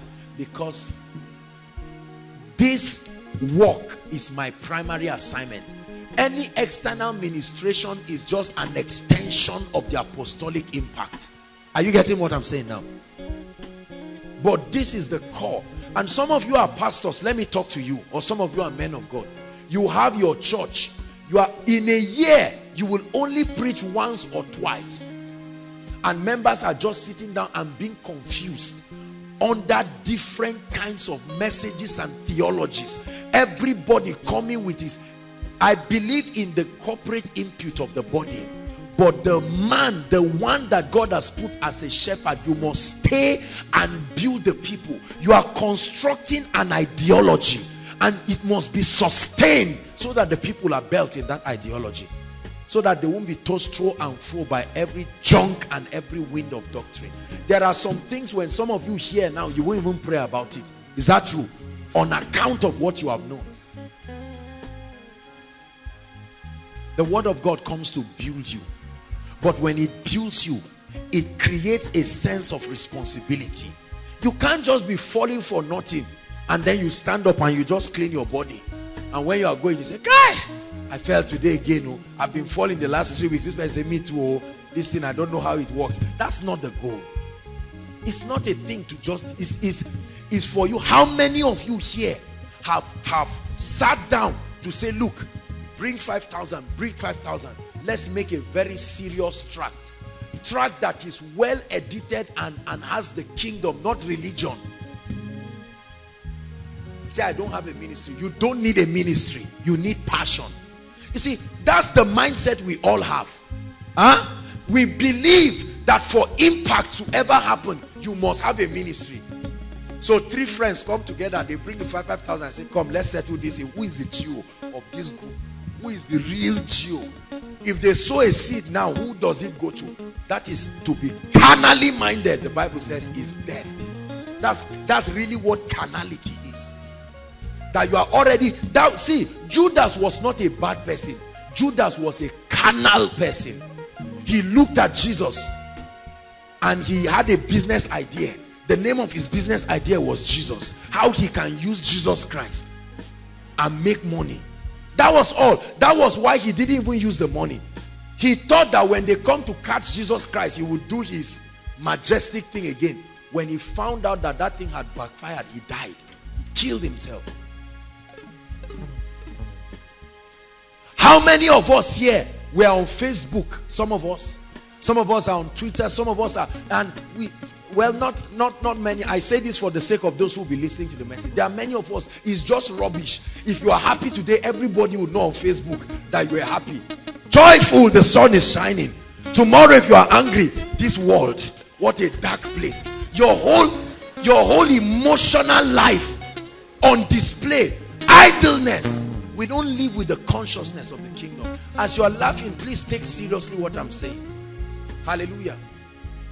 Yet we want to see the glory of God in our lives. What is wrong with using your post and say, "Lord, I may not be a man of God. I may not have the power to heal the sick now, but I commit myself." Is that true? To making sure that every week one soul is saved. I must come for koinonia with somebody. Sister, how has your beautiful face translated into soul winning in the kingdom? Let me talk to ladies. Your beauty is either bringing people into the kingdom or taking people out of the kingdom. Is that true? There's nothing as neutral. So the brother sees you and says, "Sister, you are very fine." Say, "We give glory to the name of the Lord. I'm inviting you. Let me use this opportunity and invite you. If you are afraid of talking to the person about Jesus Christ, some of us, once they just say you are beautiful, you just say, let me not bring Jesus into it, as if Jesus is putting sugar inside food. You know, it's as if let me savor this moment now. It doesn't come every day. Let me enjoy it. Jesus, stay away. Let me not bring any religiosity. And then the Lord watches you from the throne and says, you pray, you want a ministry. You want a ministry where you are everywhere. You want an international ministry, and God sees your heart. And he knows that there are some levels of the anointing. If we give this person, you are going to be a disaster to the kingdom. And he measured 1,000 cubits. That man was there until he proved that he was faithful. Then another 1,000 cubits was measured. There are some of us, even if you fast for 100 days, I am telling you, more anointing will not come until you step up your passion and your reckless abandon for the things of the kingdom. We're afraid of being looked at as being fanatical. Right? So many of us. I'm not a man of God. Please. I can sow seed. You know, there's this theology people teach. There are those who give. There are those who preach. Many people say I'm in the category of the givers. No, everybody is in all three categories. You must give, you must pray, you must preach. Hallelujah.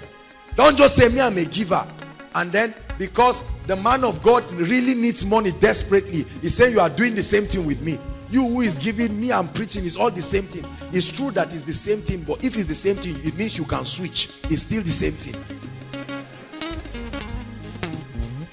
Preach to. Who has changed because of you? How many of us, does your presence judge sin and iniquity? Listen to what I'm saying. Does your presence, I'm not talking of condemnation, right?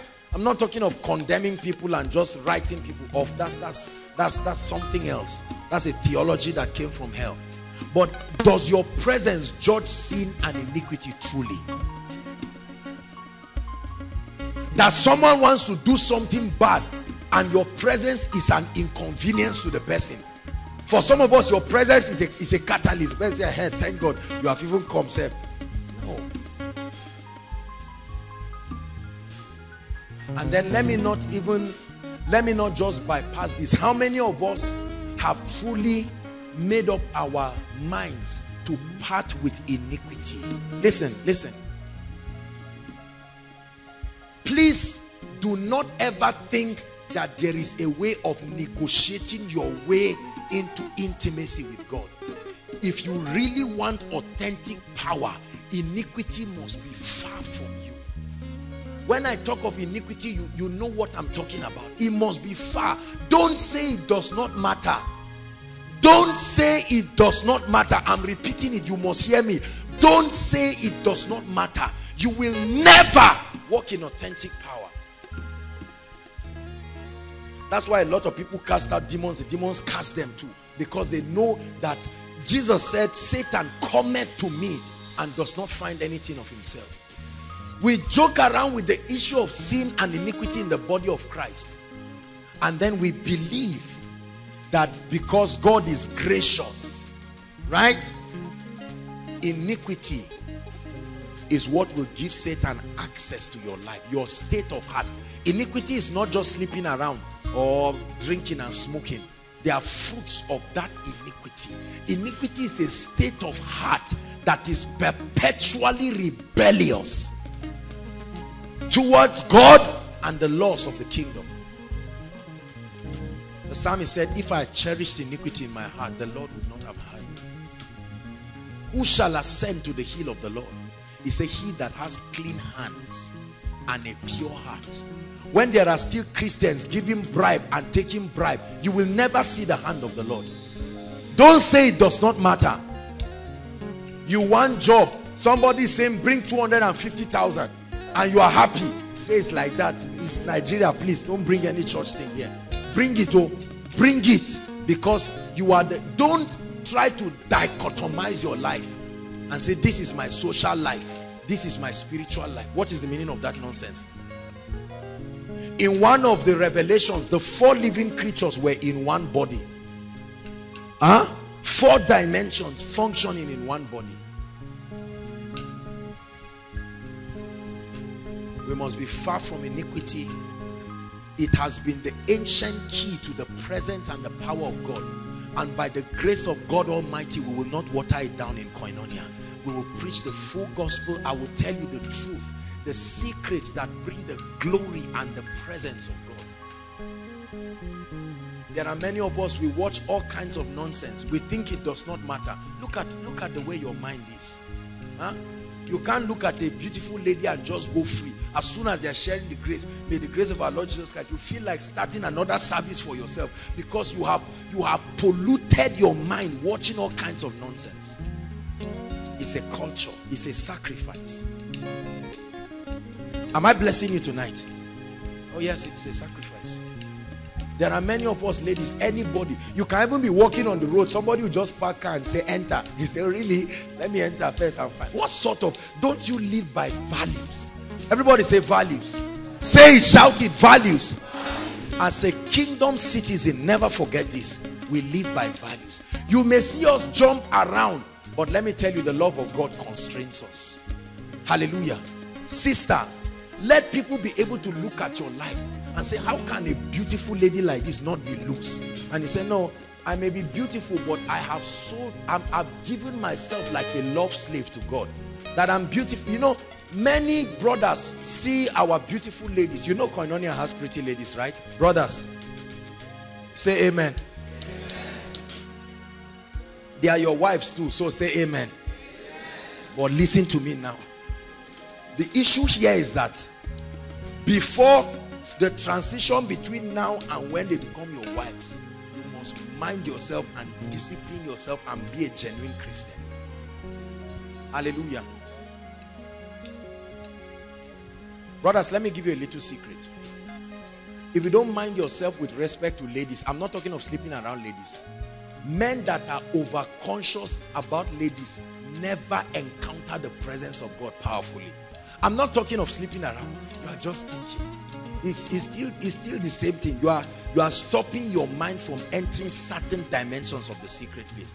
I'm not saying frown at any lady after corner saying, I'm pressing into God. No, that's not what I'm saying. There are many of us, our own encumbrances is what I call carnality. What you wear.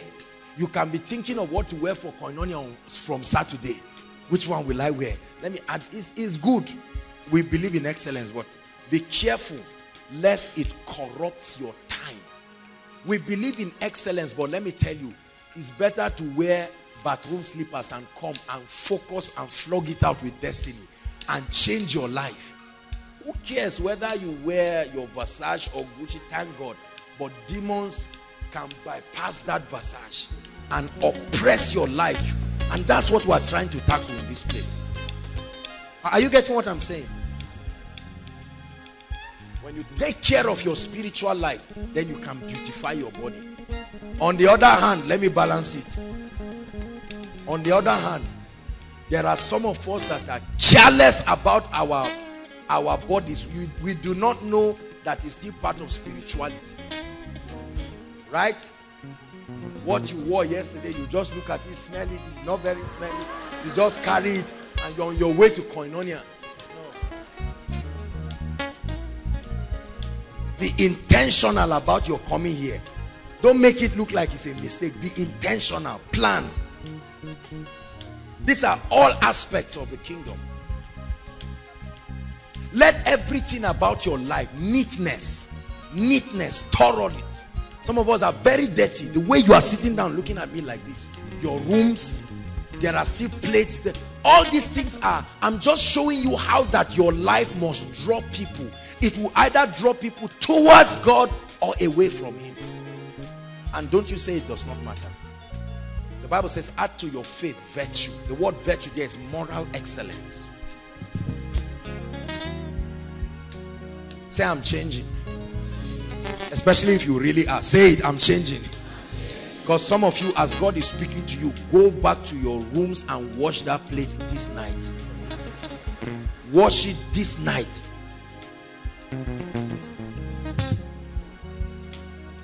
Hallelujah. Come, sweetheart. If I'm going to get married to this lady, I'm taking my revelation of God together with all the unrenewed liabilities that I have. I'm coming to say, bring your own. And let's wed in holy matrimony. The question is, are you going to be a blessing to your partner? Or the person will look at you and say, had I known? What deceived me? What didn't I see? Huh? Say, I'm a blessing. The Bible says, in thee shall all the families of the earth be blessed. Bless you. You must be a soul winner from today. Whatever you will do to bring souls to the kingdom, I say whatever in the positive way, right? Don't go and do all kinds of Babylonian things and say whatever, let souls be won. No, in the kingdom, the means is as important as the end. I've taught you, right? Because if you say, I am doing this and that so that souls will come, I allowed the man to go for weekend with me because I'm trying to win him. Between now and the next 1 month, he must be born again. No, that's not the kind of born again we're talking about. Praise the Lord. Say, in the name of Jesus. Say, in the name of Jesus, I become serious with my spiritual life. In the name of Jesus, I lay aside every weight and everything that corrupts my Christian testimony. 2 more things I'll talk about, and then we'll pray and we'll be done. Hallelujah. I want to talk about 2 things I have seen across that stops many souls from coming to the kingdom. Number 1 is anger among believers. Write it. I don't know where this impartation of the spirit of anger flew and came from. There are many of your anger is not demons. The demons left since February miracle service, but the anger is still there. Anger, rage. It is an aspect of your Christian life you must blot out.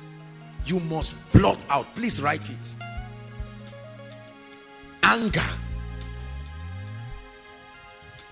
You can be as calm as a dove, but when you get angry, you can give it to anybody. There are some sisters right here in this place. You would have been married since, if only you address this issue. If you like, go to prophet, apostle, pastor, teacher. You must change that thing. There are some brothers here. You don't have friends. You say, I don't care, I'm in a world all by myself. You have beat everybody close to you because of anger. Your younger ones run away from you. There's nothing about your life that is pleasing because of anger. There are many pastors today, the anger and the rage they have, they can finish preaching, even on stage, they can almost slap the other person. I said, sing 10, or what are you singing? And you are wondering, and then the guy turns and says, let's pray. And he's looking, I say, I don't.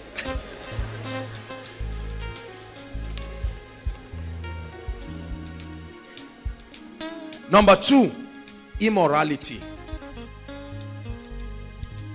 Immorality. Let's bury this thing this night. Look at me. Look at me. Do not let anyone, please, koinonia, my conscience must be clear before God, and I must tell you, do not let anyone convince you that a life of immorality, you can be able to patch your Christian experience and patch immorality. I'm saying it now. You must hear me in Jesus' name. I'm telling you this from the depths of my heart. There are many of you, as I'm talking, even the Holy Spirit is saying, thank you, Jesus. Finally, I'm not condemning you. I tell you, the number of believers, sir, the number of believers that are compromising on their Christian integrity, especially over the issue of immorality. This is probably one of the biggest reasons why many souls do not come to the kingdom. If you are involved in all those things, I love you, but you must stop this night in Jesus' name. Say amen. Whether you are part of it or not, say amen. Immorality is not just sleeping around. Hold on. So that you don't just say, thank God, me, I don't sleep around. Even God knows. Hold on. Pornography. Pornography. Right now we have our Blackberries. It's amazing. You check Christian phones and see the kinds of things there. I'll talk about it. Pornography. All kinds of other devilish things. And don't just blame the devil. The day your roommate sees you and says, what is this with naked? You say, it's Satan. I'm even waiting for end of the month. No, don't mock God. Don't mock God. Don't make it look like you come for miracle service and say, Lord, I'm open. And then you receive that one. There are many of us, we are great men and women of God, but this is the setback in our lives. Right? Look, listen to me. This is Bethel, the place of bread. Huh? What I'm doing to you now is like a doctor giving a patient injection. You feel the pain, but that chloroquine must enter so that you will be healed. Immorality. Sisters, let me talk to you. You must create rules in your life. Are you hearing what I'm saying? If you have not been doing it, create rules. If you are in a relationship, talk about it. You are in a relationship with a lady. Part of the reasons why you are in a relationship with her is because you are physically attracted to her. Sit down and be saying, I'm a man of God, and you'll be very surprised. Warn yourself. Tell yourself, myself, behave. Receive grace from God. Create boundaries. Huh? I will tell you this. Don't think, oh, this is the law. Man, if this law is going to keep you focused and useful, so be it. So be it. Hallelujah. There are many of us. Study yourself, sister. You know you are very vulnerable. Huh? Don't go outside and say, I know he's just a pastor. It's been long since I washed his plate. Was the plate not washed? Was it not washed? Thank God for your generosity, but you must be careful. Anything you cannot do in the open is questionable. Are you getting what I'm saying? And many of us who are pastors here, we are the ones that are subject to the greatest attack. Hear me. Hear me. Man of God, you accepted the call and you are careless with your life. You will be very surprised. If there is the call of God upon your life, guard your anointing. You see the way men embarrass themselves. You can fake healing. Deliverance is what will really show you whether you are all of that. You'll be casting out the demons. Demons are just laughing and saying all kinds of things. It should never be so. We are going to pray because I know that there are people affected in these areas. Are you getting my point? And trust me, if you think you need help, please see me for counseling. I am more than willing to help you. We are a family. Don't say I'm a man of God, I'm struggling with masturbation or struggling with immorality, and I think is an issue. There's nothing to be ashamed of. Are you hearing what I'm saying? There is nothing to be ashamed of. Because you see, spiritual things cannot be hidden for too long. They will find expression. Immorality is something we must work. I know God is helping us. We are young people, right? The TV, the media, all kinds of things. The challenge on the average young man right now is maybe 100 times more than it used to be 40, 50 years ago. I understand that, but it's still not an excuse. And please don't let anybody fool you that everybody is doing it. Huh? There are many of us that will tell you who is not doing it. No. There are people who truly have taken advantage of the grace of God and they love God sincerely. May you be one of such in the name of Jesus Christ. May you be one of such in the name of Jesus Christ. Make up your mind. And if you think you cannot hold yourself, start finding a wife quick. No. I'm very serious. I'm not playing games. The Bible says it. It is Bibles. I'm not saying you marry because, but the Bible says if peradventure in your quest to love God and you find out that you have prayed, you have fasted, you know that this one is not demons again, please marry. I'm telling you this. Marry. It is a biblical, I say it doesn't change anything. Are you joking? Are you married to know whether it changes something or not? Just marry, obey the Bible. Don't start arguing with scriptures. Anger, immorality. You have pastor friends or groups, sit together and talk about this. Talk about this in love. Don't condemn people. And you, when somebody comes to meet you and says, see, I find myself sleeping around, you say, I knew it. The way I've been looking at you, I know you are not straight. No. That ministry is not given to you, because that's the issue. Listen, we're rounding up. That's the reason why many people are unable to open up, because they are afraid. They don't trust us, men of God. They don't trust. Somebody comes and opens up and tells you, this is the challenge in my life. This is what I'm going through. They'll say, have you had? Forget everybody you see preaching on stage. Oh, people are dying in silence. The other person say, what are you talking about? I say, I will gist you. Something happened. No. As a minister, you are a steward. Don't betray people's trust on you. Are you hearing what I'm saying? But please, I'm talking to you. This is an admonishment from the depths of my heart. You feel that there are issues compromising your Christian experience and you need help. By the grace of God, God has anointed us to be able to offer you help. And with Jesus' joy and with every open heart, it's a privilege. But don't sit down and die. You can fake it before men, but you see, it's a seed you are sowing. It's a seed you are sowing. We are going to pray. Just 2 prayer points. Rise up on your feet and we'll be done for tonight. Today's service was another dimension by the Holy Ghost. Hallelujah. Listen. Hallelujah. While we are taking the first prayer point, at the same time an altar call is going to be made. Please, everyone listen. This is a serious altar call. There are many of us tonight who are saying, Lord, please take my whole life. I'm surrendering everything to you. I'm tired of living life my own way. You may have even given your life to Christ before, but you know that you are not serious with God and you want to step up your Christian experience. God has shown you that he wants to use you. He's shown you that he wants to do mighty things. But you are saying, Lord, I've not truly surrendered everything. The moment we start praying, I'd like you to just come and go on your knees here. I would like to lead you to the Lord Jesus Christ. Young, old, whatever. Please, you need to truly make up your heart and your mind to the Lord. Hallelujah. The moment we start praying, please, I'd like you to come up. We're out of time. Prayer point number 1. Prayer point number 1. You're going to say, Lord, put a passion for souls. Put a genuine passion for souls in my life, that beginning from tonight, I will begin to be serious about winning souls and making sure that people are established in the faith. Lift your voice and pray. While they are doing that, all those who need to come out, find your way to the front. God bless you. God bless you.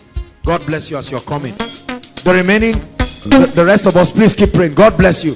All of you who are coming, just come and kneel down here before God. There are still people sitting down. The Lord is speaking to you. If you need to be out, don't wait for anybody. Find your way and come while the rest of us pray.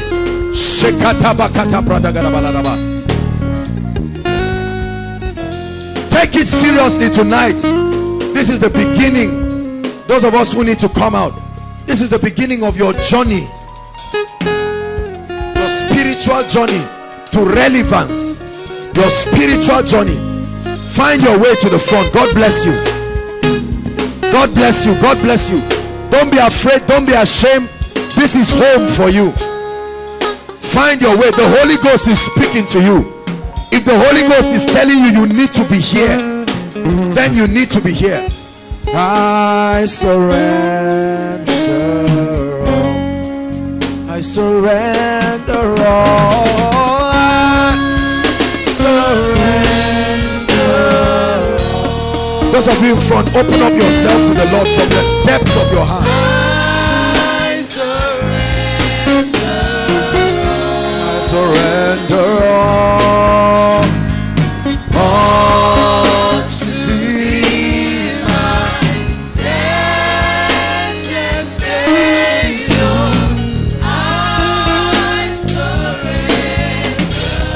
Let's sing one more time.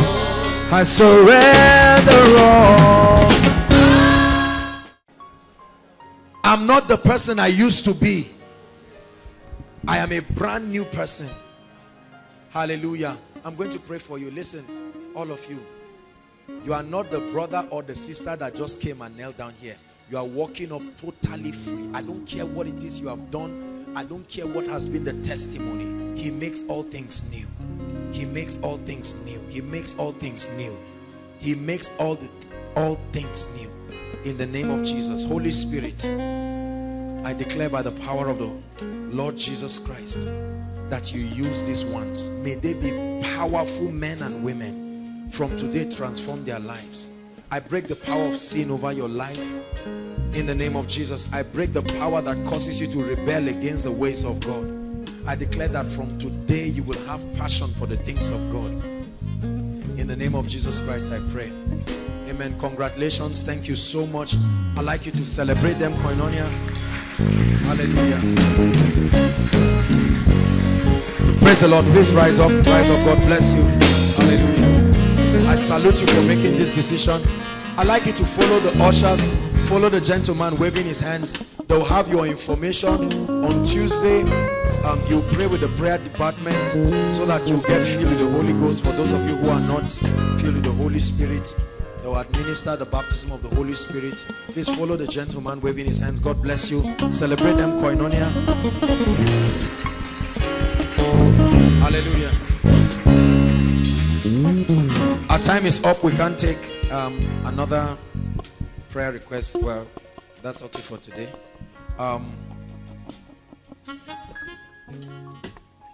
Before I invite those of us who are worshiping with us for the first time, let me just take a few announcements. Now, I want to announce something. Please, next week Friday, the Lord put this in my heart. Next week Friday, I'd like us as a family of faith and all those who are connected to this ministry all across the nations, all across this nation, please, I'd like us to fast. Hallelujah. We are going to fast. And your fasting starts from 6 p.m. on Thursday. Hallelujah. Not 6 a.m. on Friday. 6 p.m. That's Friday night. You won't eat anything. We're going to be praying. There are certain things that God wants to birth and bring. Hallelujah. So we're fasting from Thursday 6 p.m. right? And we'll run it as a marathon until if I said Friday 6 p.m. we will not eat before coming. So we'll break by 3 p.m. 3 p.m. is okay, so that you can eat before coming. Please listen.